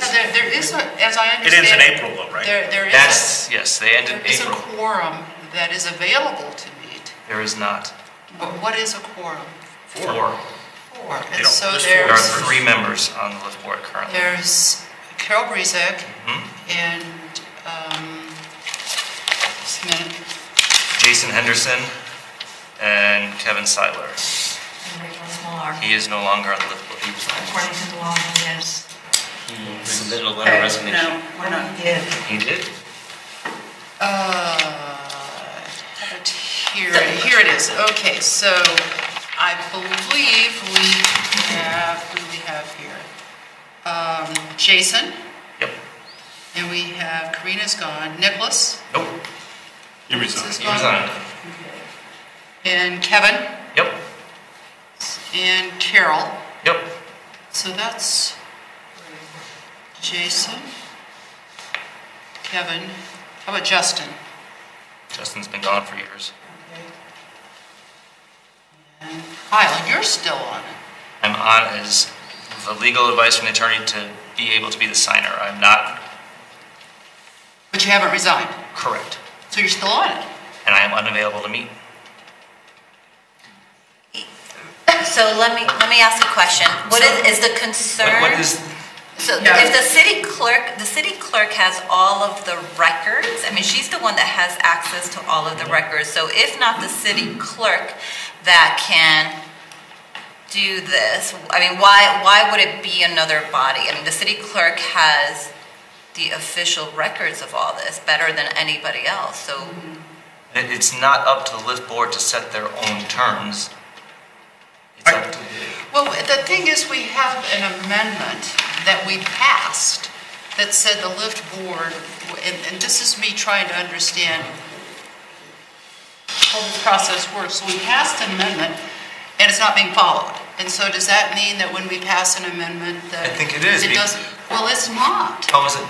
Jerry? Chair, I'll let chime in here. I think what, we did pass the amendment, I can't remember specific language. Yeah. Part of what we talked about that night, and we all agreed, I thought it was at that night, was that you and I are going to expedite interviews so we can get somebody appointed. I would still like to see whether they have a quorum or not. I think the lift needs to meet, they need to get together to find out. Are they, whatever, 3 it is? Is that what we determined? 3. Those 3 need to get together and just determine, are they solid? Are they staying there? And then so that Wendy can move forward. So I would like to see them meet, whether they have a quorum or not. Why can't they meet? They can't meet. I've spoke with Nick and Kevin because their terms run through March.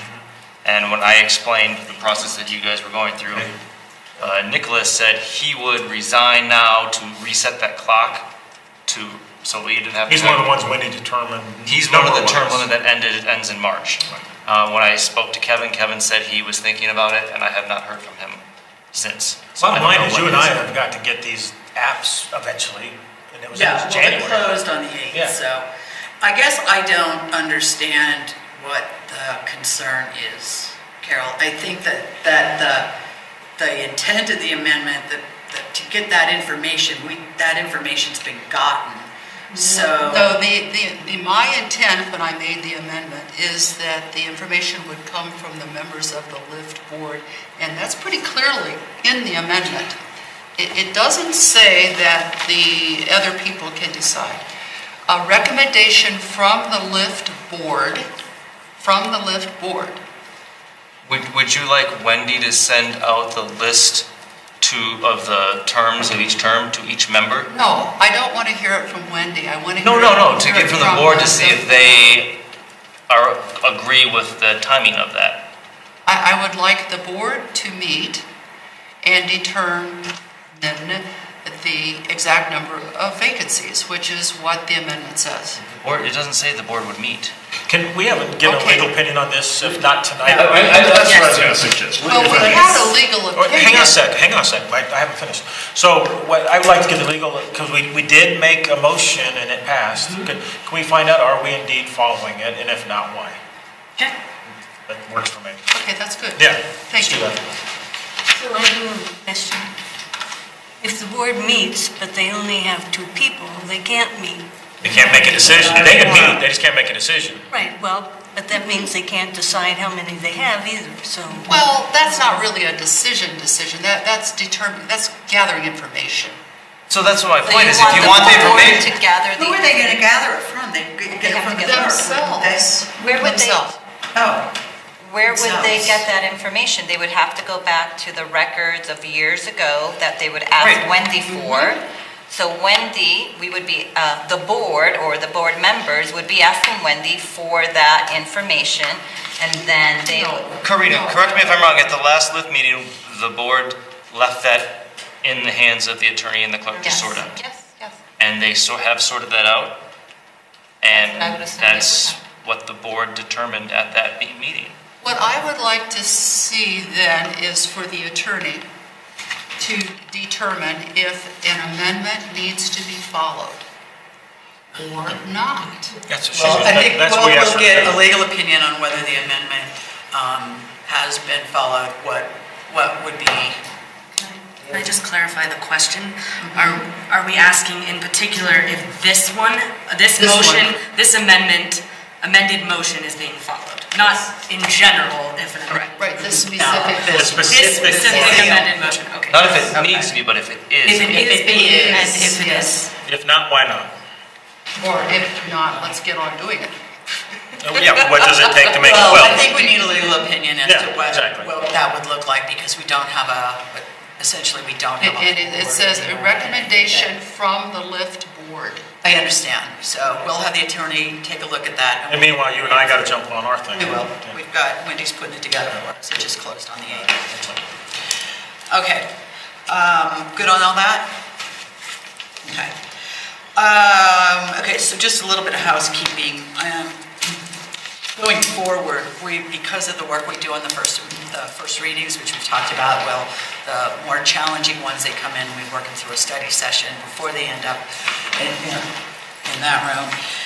For those that are a little less challenging, we've got our little city attorney, city manager update in here, which we got like the easement information and stuff like that. So given that we are, I think, preparing ourselves well for First Amendments, would recommend and will intend to. It's prioritizing agenda. Yes. We don't even Move need to them back vote into for it. the consent agenda item, because first reading is on the agenda really for the only reason is to set the second reading. And to put folks on notice. Public hearing. And that's what it does, set the second reading and the public hearing. So putting those back on, because they were getting pulled off consent because people wanted more information on them, and we are providing ourselves a great deal more information on those. So move those back up to consent. And we can always pull one. Oh, yeah, Oh, absolutely. yeah. Well, you've proven that. So then the other thing that I'm doing, and I think you'll see it on here, is putting times on the topics that we're discussing and meeting. When I meet with Mark on the agendas, we kind of have an evaluation of how long we think they'll be. I think that trying to keep things within that time limit is just respectful of everybody's time and people that come. Oh, and the other thing I've asked staff to do, and they are doing it, and it may not be perfect yet, but because it's a real shift in their process. But that is that for our study sessions, anything that we will have presented, we will have in our packet. In the past, we have not had that, and we've come in and there's been long PowerPoints or there's been presentations, and that's the first time we're seeing it. So I've asked staff to please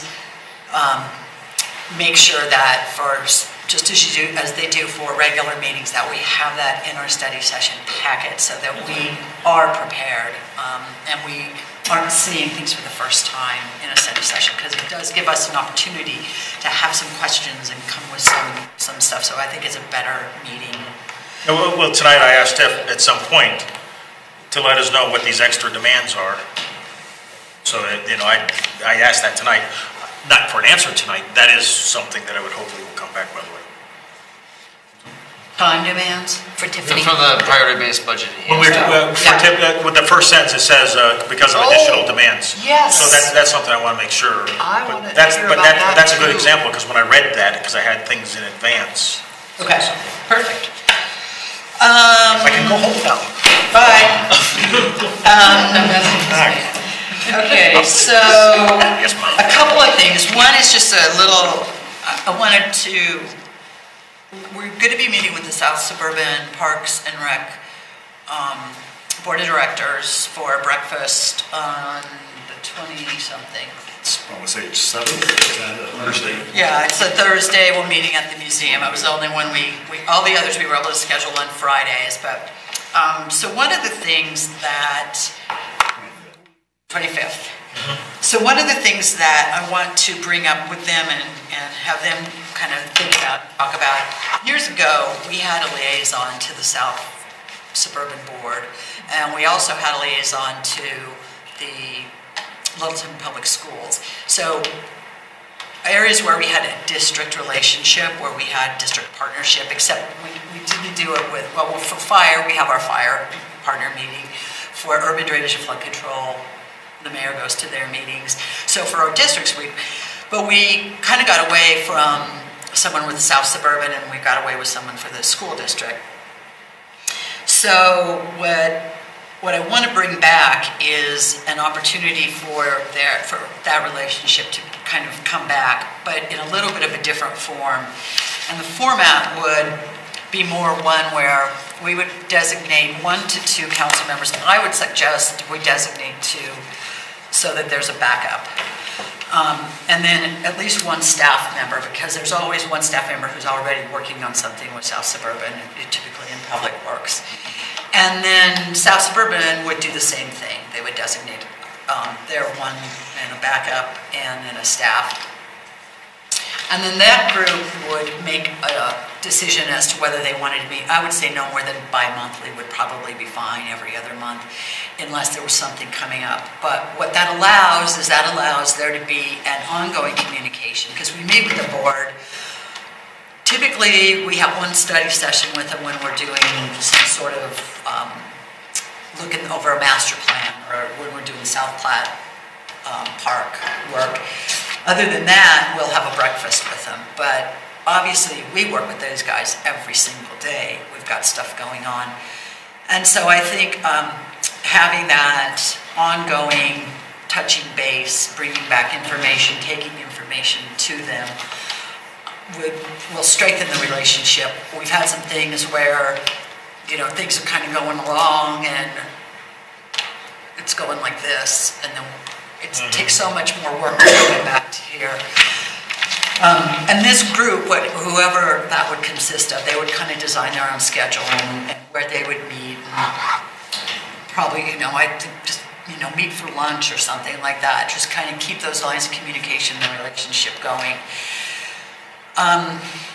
So that I wanted to talk about at the breakfast that we're going to have with them, but I wanted to share that with you guys first to see if you felt that was something that you'd be interested in having part of our relationship with them. And what it starts to look like, we can hash out. But well, I think bringing up South Suburban and Littleton Public Schools, when I think of who should we have a very strong relationship with, it's South Suburban and Littleton Public Schools. We know both of those things are huge assets to our community, so I do think we should have a relationship. How that unfolds, we can determine that, but I would definitely support that. Absolutely. Okay. I'm surprised we didn't have it, actually. Yeah, I am too. Yeah, well, and like I said, we had, but then over time, the council people that were doing that went off council, and we just, I don't know, for some reason didn't get reappointed. But I think we should also think about it for Littleton Public Schools. And we just met with them. I think we're scheduled to meet with them again in September. But what we can do is let's talk to South Suburban, see what that starts to look like, and then maybe we can formulate a template for that and reach out to the schools and kind of even get it started that way without having to have a meeting. So everybody's good with that? Sure. Yeah. Awesome. Okay, my last thing, sorry, Mark. But this stuff is, but this stuff is timely and important. So I wanted to give you guys an update regarding Columbine Square. We all know what happened over there.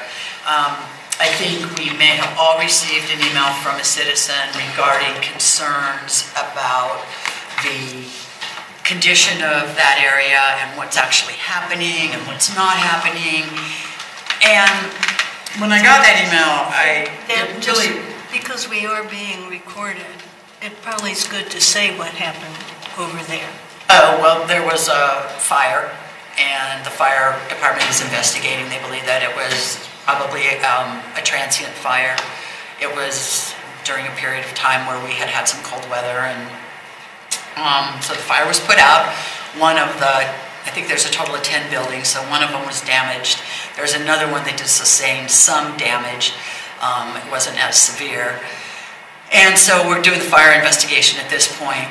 And then upon the conclusion of that, the property owner has permitting in process, which is part of why this is important. I reached out to the citizen who sent the email, and I suggested that I think a better way to approach things that are challenging in our community, where we have people affected, where we have someone who's a property owner, where we have city who has a process, that a better way to work with everybody on situations like this is to work together and to open up lines of communication so that there is a dialogue of honest information as opposed to people not getting information and creating information or not getting it in a timely fashion and becoming upset by that. So to keep the temper of the situation, which is already challenging because everybody's tired of Columbine Square being a eyesore, having the problems that it has over there, including the developer or the property owner agent who I've spoken to, and they are equally challenged by some of the things that have gone on. So what I did was I suggested to this particular citizen that we put together a 4 to 5 citizens task force type of thing where that group would help with meeting with the city. At this point, Pat and we had a meeting today with one citizen, Pat, myself, Mark, Jocelyn, and our mediator. So we organized that meeting. The mediator was involved because he has been spending a lot of time in the Columbine neighborhoods dealing with concerns from those neighbors. So he had a very good background on that. Pat, of course, has also talked to a number of neighbors there. And it was a very, very, very good meeting, and it was very productive. And the outcome of that meeting is that we all agreed that it was important for there to be a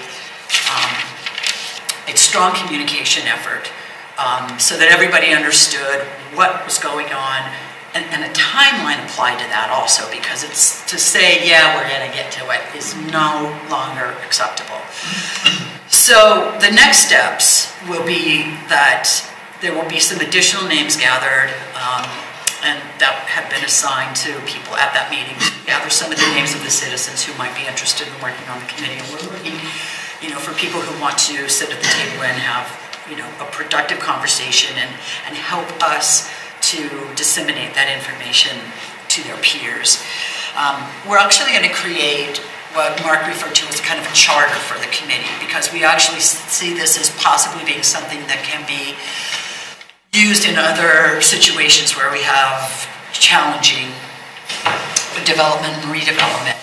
And the charter will also be a guiding document, so when you are having a meeting, you can go, if it starts to veer away, we can go back to that document and understand this is why we're here, this is what we believe our scope is.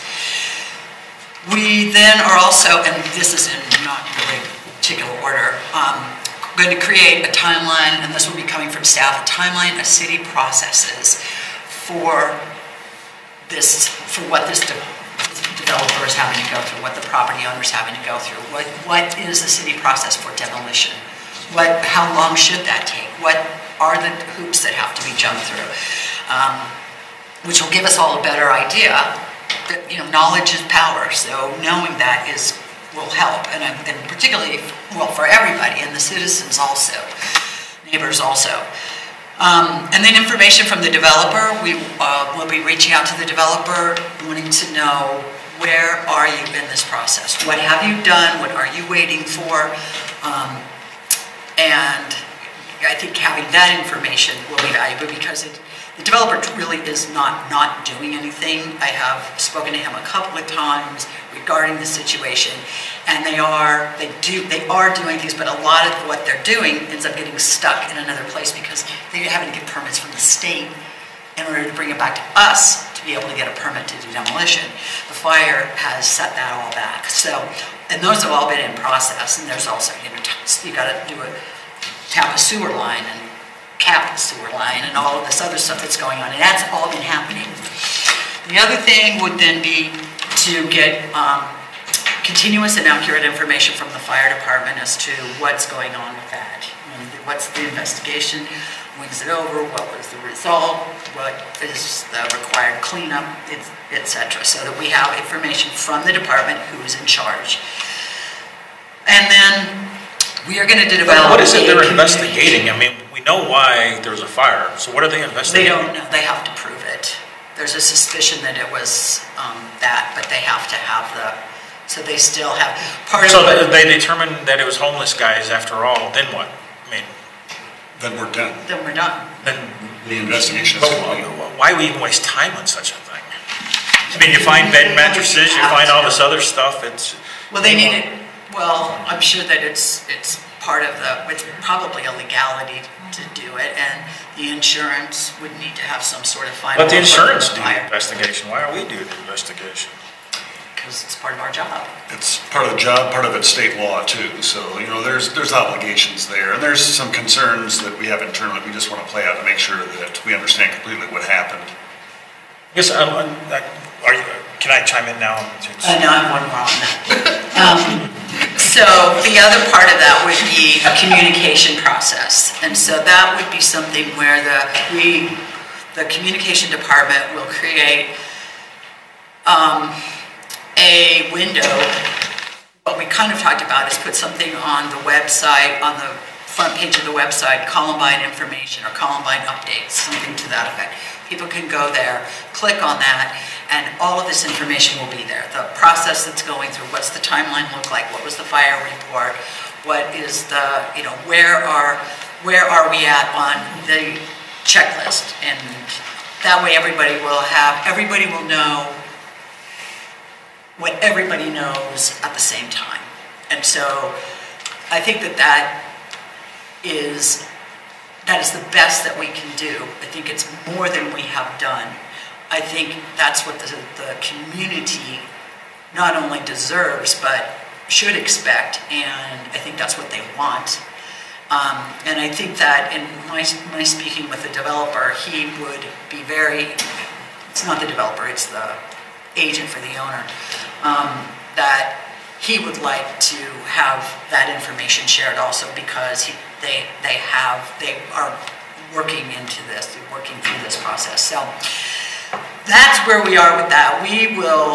I will definitely keep you updated on this group and moving forward, but I think it's moving forward in a positive way and working together, at least to share information. Okay, cool. So Jerry and then Kyle. Yeah, so related to this fire and all this stuff, Mark, so has that property owner, and I'm not talking to property manager, I know the property manager wants to do stuff, is motivated, but I'm not too sure the owners are motivated. Has the property owner ever been fined for anything? Have we ever found a violation over there, or is it just looks like heck, the neighbors hate it, and there's no violations? Well, I'm not aware of any fines the city's imposed, at least in recent time here. I think the level of frustration the mayor is expressing here on the part of the community, we've been hearing about this pretty strong for, a couple of years. I think that's in part while Ryan Thompson, our city mediator, has been involved, is try to have a direct connection between the neighborhood and the owner. And I think what you see is a result of some of that action on their part, the fencing, which, I realize is a little problematic at times, or the security that at times kind of circulates around there to verify, it's tight. But, I think we're trying to find a way for us to encourage the owner and a future developer, to communicate with the city, because I think we're all frustrated at this point. We want something done here. Now, I think the other piece that we all recognize is at some point, if something is not per our code, then they will have to perform. And quite honestly, an example of this is the burnt structure. So they have been notified they got 5 days to clean this up, and so they're working through that process now. The wrinkle is possible asbestos and the state concern about what may be in that debris pile. So we're having to work through that. But we've had a fair amount of conversation internally, making sure that, if there are code violations, that we are pursuing those. I want to do it aggressively. Like we have let the property owner off the hook for, it seems to me, for years and years and years. And it's at the detriment of the neighborhood. And we need to turn it up. I don't know what you're hearing over there, Patrick. Well, I'm obviously coming in late to this, but absolutely, I love your approach to that. I think I didn't even think about penalties that there. We talked about setting some guidelines, and I know we want to work with the developer in good faith and know that they're going to, work with the neighborhood and that type of thing. But it has been way too long, and I think people are starting to boil over with frustration. Well, and there's other properties around the city where owners or credit unions or teachers unions, and they're out of state and they own property here, and their desire to do something has been really low. And it's time for this one to step it up. Right, I agree. Yeah, if I may add, I think as staff internally, we've been talking about the internal processes that our code allows us to pursue. In fact, we've been talking about the city attorney's office recently about that. And I believe the code lives in the building code, if I'm... Yes.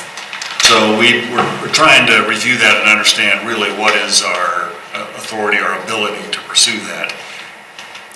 Well, one thing that was brought up when we had our meeting today is that apparently, I think it was Jefferson County, when the Safeway went dark off of Mineral and Platt. Wasn't it Platt? Right. Yeah, when it went dark, Jefferson County said, take it down. And they had to go down there and demo it. And so we don't do that. So maybe that's something we should look at. When something goes dark like that, we have a timeline, or we have a window where that needs to be demoed so that this type of thing doesn't happen. Now, this would be going in after.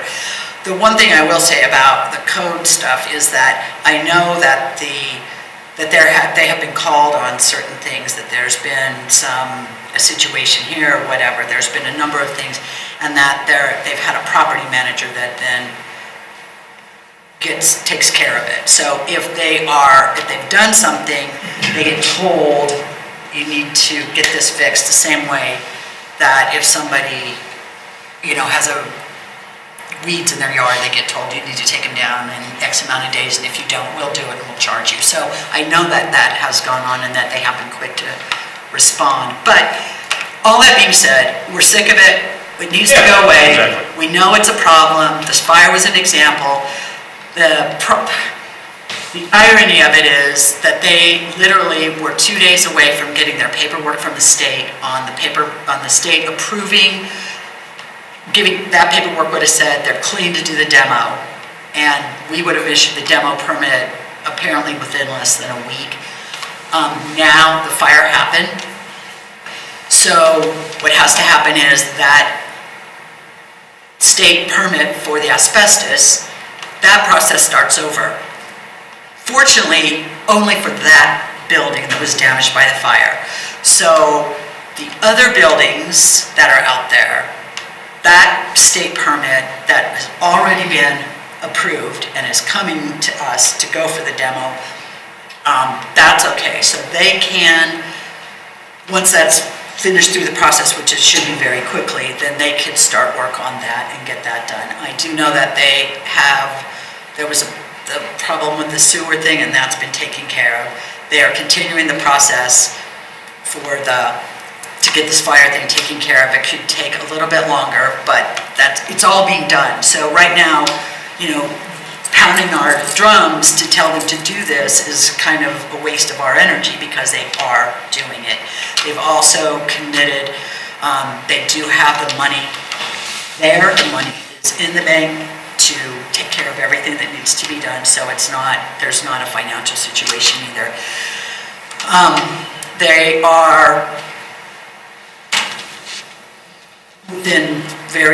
had a meeting today regarding the developer that they want to choose for this project.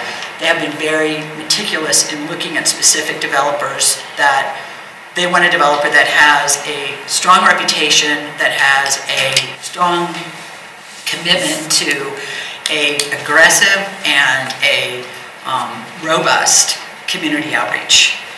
They recognize the challenges that they have with this particular piece of property, and so that has been a huge issue for them. They have found finding a developer who is willing to say, all right, yes, that is a huge part of our process, because as we know, some of them aren't that way. They are in final negotiations with this developer over one issue that they feel that they will have no problem getting through. Once that's done, they sign the contract, they have their developer. They've got their property manager, their developer, their permits are on their way. We get them the demo permit, they start taking things down. The fence will have to stay up until other things start to happen, but that's kind of the status right now today. It's not a whole lot different than what we heard a year ago. It's a whole lot different than what we heard a year ago. When they came to council about a year ago, they wanted to do stuff and put up a fence. I guess I'm to the point now where I'm a nice guy, but once you get pissed off, it's like, don't piss me off. And I'm pissed off, and I'm willing to bring up removing urban renewal and just going after this owner and for legal to do whatever they need to do to get some action out of this owner. I'm tired of it. So, what this is opening up, first of all, it's not just about that property. What we're talking about here is if we don't like our codes are not strong enough to enforce timelines around how long you can keep a fence around the building, or how long, what kind of security do we want around an abandoned building. So the first onus is on us to make sure we are very clear what the code says, and that we as a community are good with it, whether it happens at that property or it can happen. There's a lot of other properties that it can happen in the city where we could be subject to that kind of city, right? There's other areas that are getting old and deteriorated and probably have asbestos. So this could happen again by the developer just coming in and developing it, and us not doing anything on the code side, doesn't mean this isn't going to happen again. So we have ownership and responsibility to know our codes, fines, impacts, etc., and stay on top of them, not create exceptions for this person or that person. We have to be very strict on that. And the first part is knowing what they say. I'm not looking for exceptions, I'm looking for enforcement. Exactly. Well, I'm hearing that maybe we're not even sure what all the things that do apply, but maybe that's just me hearing it that way. So I want to be educated on what is our code enforcement in situations like this. How do we enforce it? Because at times there are laws out there that may not be enforced. We may take a stronger approach, to Jerry's point. The second responsibility that we have here is communication. So to what Debbie has shared with us, or what Ryan has done in mediation, that might be 1 or 2 or 3 or even 10 people that they've asked a question, they've gotten an answer, but there's probably 100 other people that have the same question. So this is all important and relevant information that if we can communicate it out in a bigger way, I think it helps inform, educate. We do know what is happening and what isn't happening, what we can control, what we can't control, so that we can focus our citizens' energy and our energy on the things we can impact. And that's exactly what this group is doing. That is why we have the communication process is on here. And the deadline is January 23rd. We will have, at our next meeting of this group, we will have a communication process, which I said to Mark. Once we see what that process is, the different layers, the different medias that we'll be using to share this information, disseminate it, get it out, we need to be able to pull the trigger and get it started the next day. The sooner the better. The longer we don't share the information, worse it gets. So. The communication is the biggest issue. Yeah. And I think to dispel some of the myths and disinformation that's out there about it is really important. But where do we draw the line on, you said you put something on the city's homepage about this one project. I mean, what's it, like Jerry said and Green said, what's it to have other citizens say, well, we don't like this shopping center over here, why can't we get something to shame them on the city website?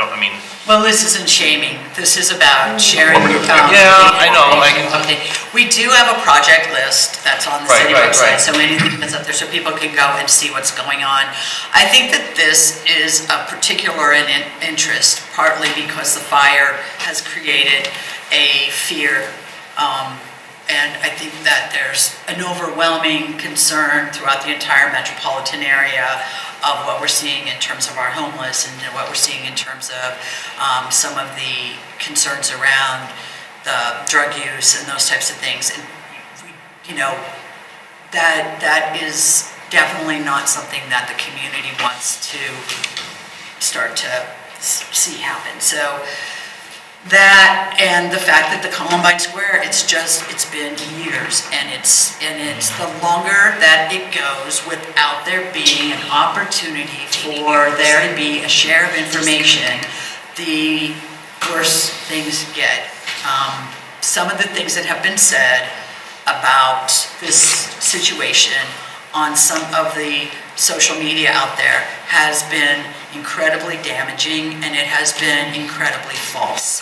And so in order to create a better way for this community to react and to relate to what's happening, we should just deal in a level of truth. And that is just transparent information from everybody involved. It's not opinion, it's not going to be judgmental stuff. It's timeline, per minutes, check, these types of things. Karina. So there's information we can put out there now. We don't have to wait for January 23rd.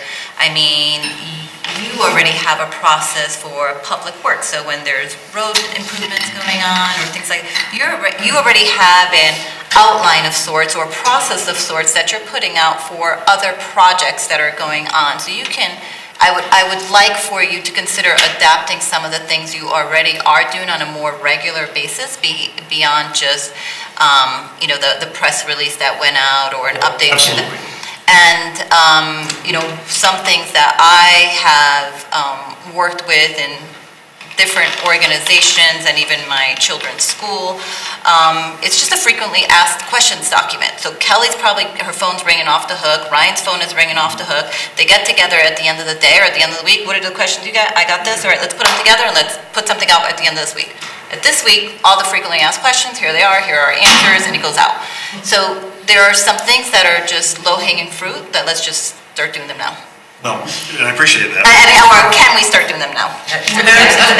There's layers of complication to that because I've talked to Kelly about that. And part of the problem is that in order to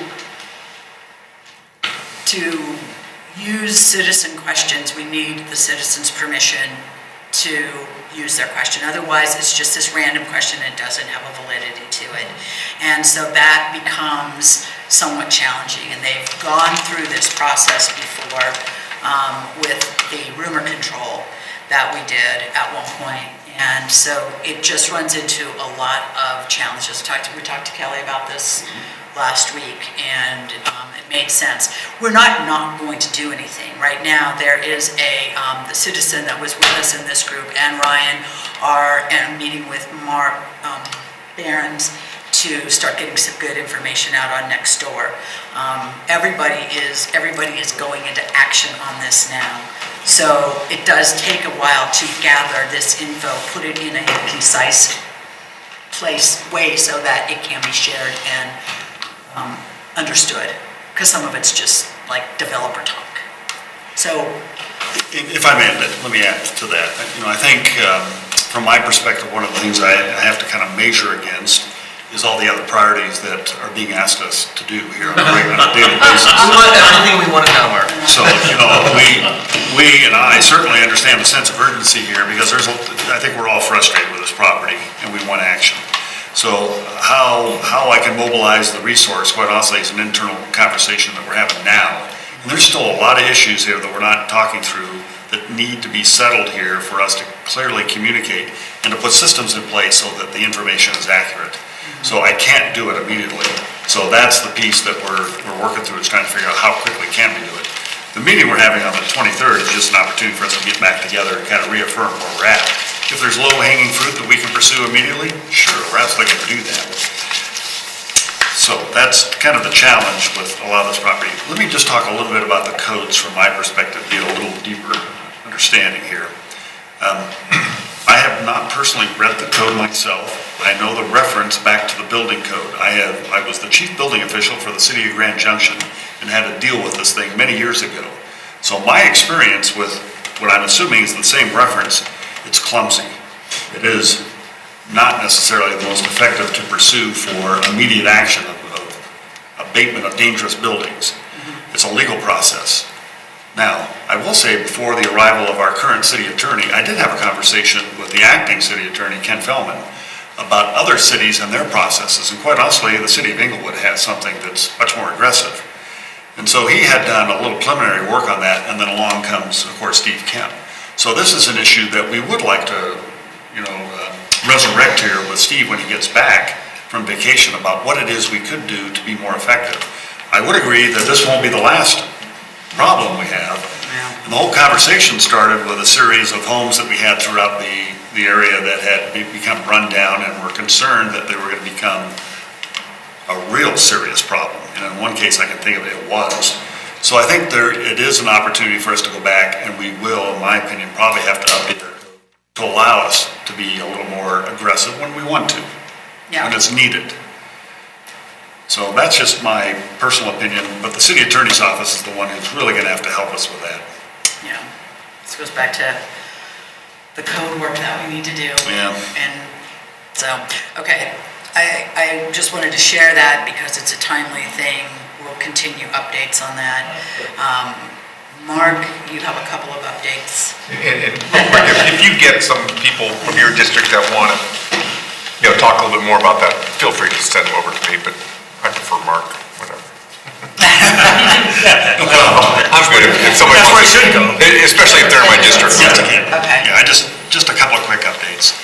You've probably, if you've been looking at your tentative calendar, we've had this cancer trust for firefighters on periodically, and this actually got approved for the 2018 budget here with the previous council, but it was an opportunity for us to look at a different way to kind of manage these claims that come from firefighters who've been exposed to dangerous chemicals and the like, cancer specifically.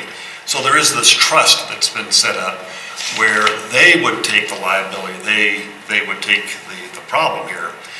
The question that has popped up, of course, is that as we look to negotiate possibly something with South Metro, what happens if we jump into this and then a year later South Metro is then providing the service?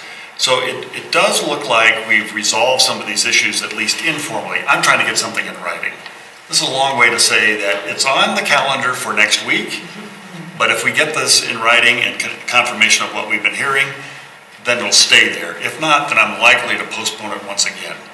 I think when you finally get to see the staff communication, you will see that this is financially to the city's benefit, even for 1 year. But we've got to resolve this issue of what happens if South Metro is to somehow step into the picture. So that's kind of a heads up. All right.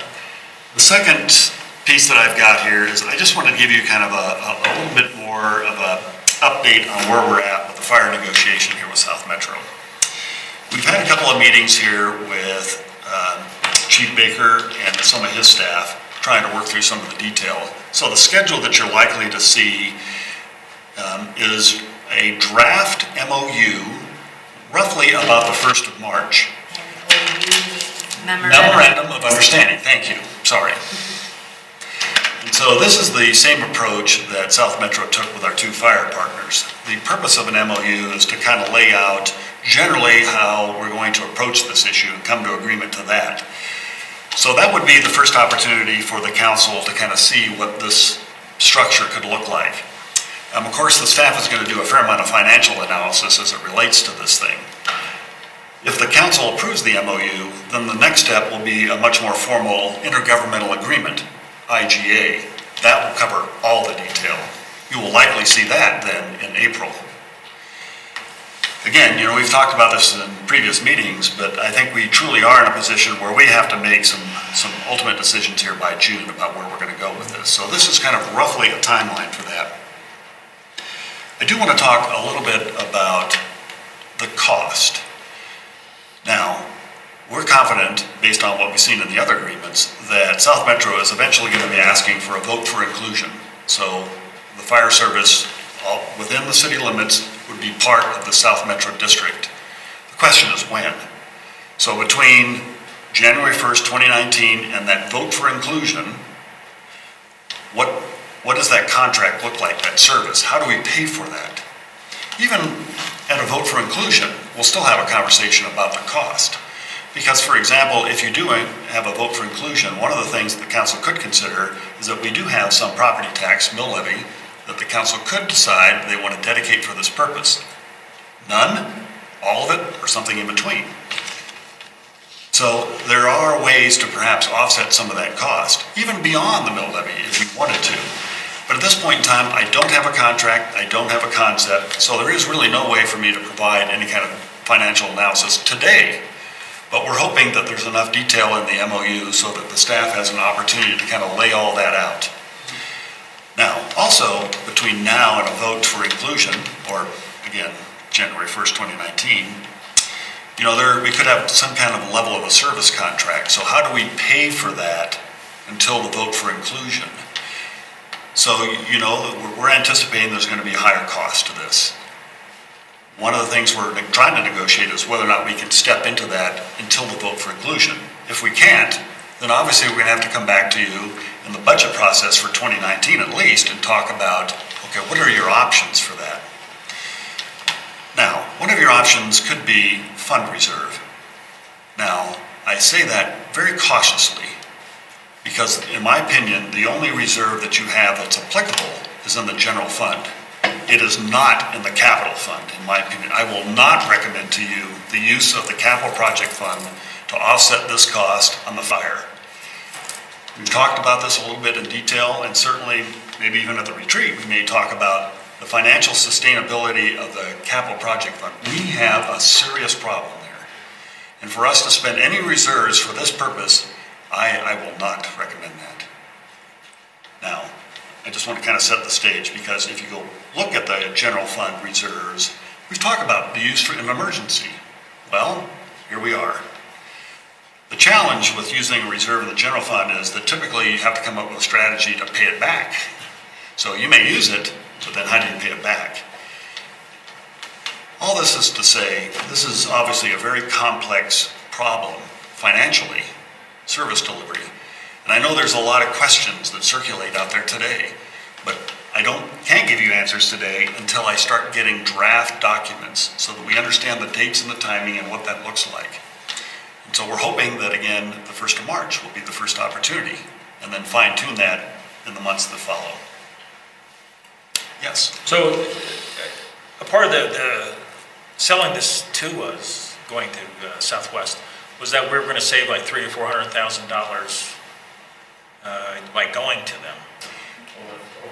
That was dispatch. Was that dispatch? Yeah, we don't have any numbers or solid numbers. Yeah, I'm sorry. Yeah, maybe it's also important, thank you for reminding me, maybe it's also important to remember that whatever our costs were, actually for this year, was in the old partnership, and that is gone. It's nothing more than history, interesting information. There's no relevance to it anymore because there's no way for us to replicate that partnership. It's gone. Yeah, and the statement of selling this to us, that doesn't exist either anymore. I mean, we kind of landed we didn't have any more options, or our options were severely limited.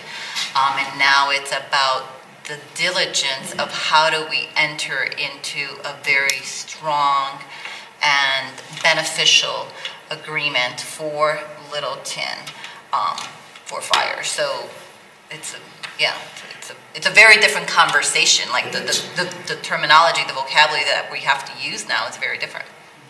So this might also require going to a vote of the people this year. That's the vote, what I would call the vote for inclusion. So eventually our citizens will But it have would to seem vote. to me you have to couple it with how the devil we're going to pay for it. Absolutely. I mean, that was the part I was meaning. Absolutely, yes. So, you know, again, there are some interesting options for us. We're different than our Highlands Ranch and the fire district, but it's still a very complex and challenging problem. Financially, this is going to be difficult, but there are ways for us to kind of mitigate some of that. Well, I mean, it's a huge, important information piece for citizens. Not a whitewash, not a whatever, but a lot of people will say, well, just reduce all the employee salaries and use that money. But if you do that, you're going to lose all the people that help make the city what it is, because we compete with everybody else to get qualified, highly qualified, skilled people. So this is an important thing to be really putting our minds to.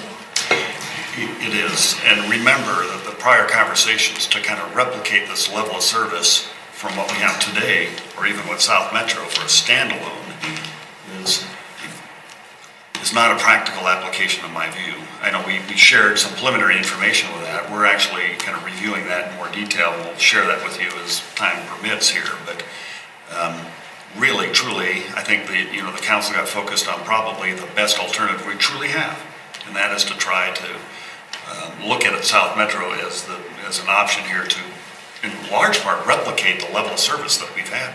I think to Peggy's point, communication, out there as much as we can as information's coming through. So we start laying the groundwork so people can see, why we made the decision we made and, why, And why this is a positive thing. Yeah, that's correct. Right, no question. And I think, what starts to happen, and we see, so again, communication comes up, and I would encourage and challenge us that when we have our retreat communication, if it hasn't been, lined item, I think it's a conversation we have to have. Because even in this case, now it's a whole different scenario, a whole different situation than what was happening in development for Columbine or the fire that happened in Columbine. But here again, communication surfaces as an important element. I think going back to the previous discussion about Columbine Square, we can use that process of laying out a timeline from the city to say, have a hot button issue on our website that then we go to Columbine Square/fire and say, here's the timeline for what people are saying. Why are we doing this? Well, why is it taking until 2019? Well, here's the timeline.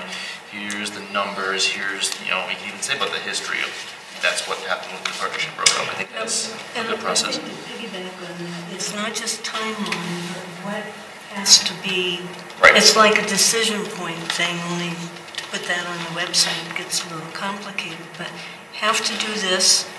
These are the order. These are the things we have to do in this order to address. That sounds like a timeline. Yeah.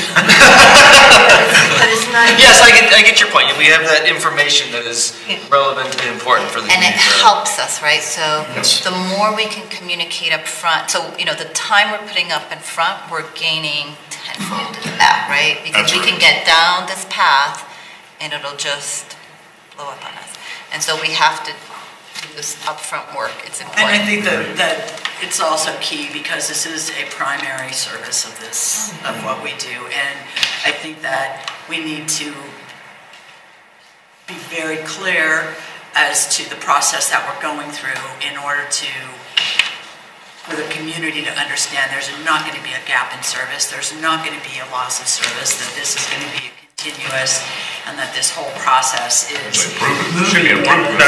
Yeah, and that this process is moving in that fashion. And so what we can share, we obviously will share. I think the communications department has their work cut out for them at this point.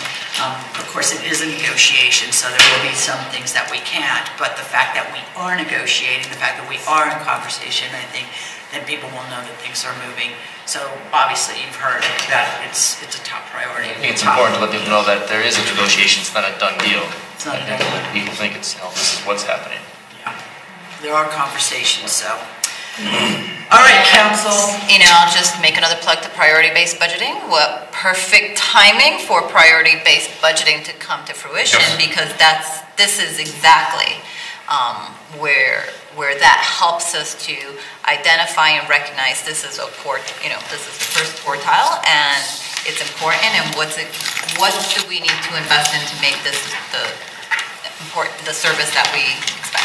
Thank you. Yes. Mark, would you maybe address at the next day session, just give us an update on dispatch and how that's all coordinated and all that? I'd be happy to. Yeah, yes, I know. Perfect. All right. Anything else? All right. You're adjourned.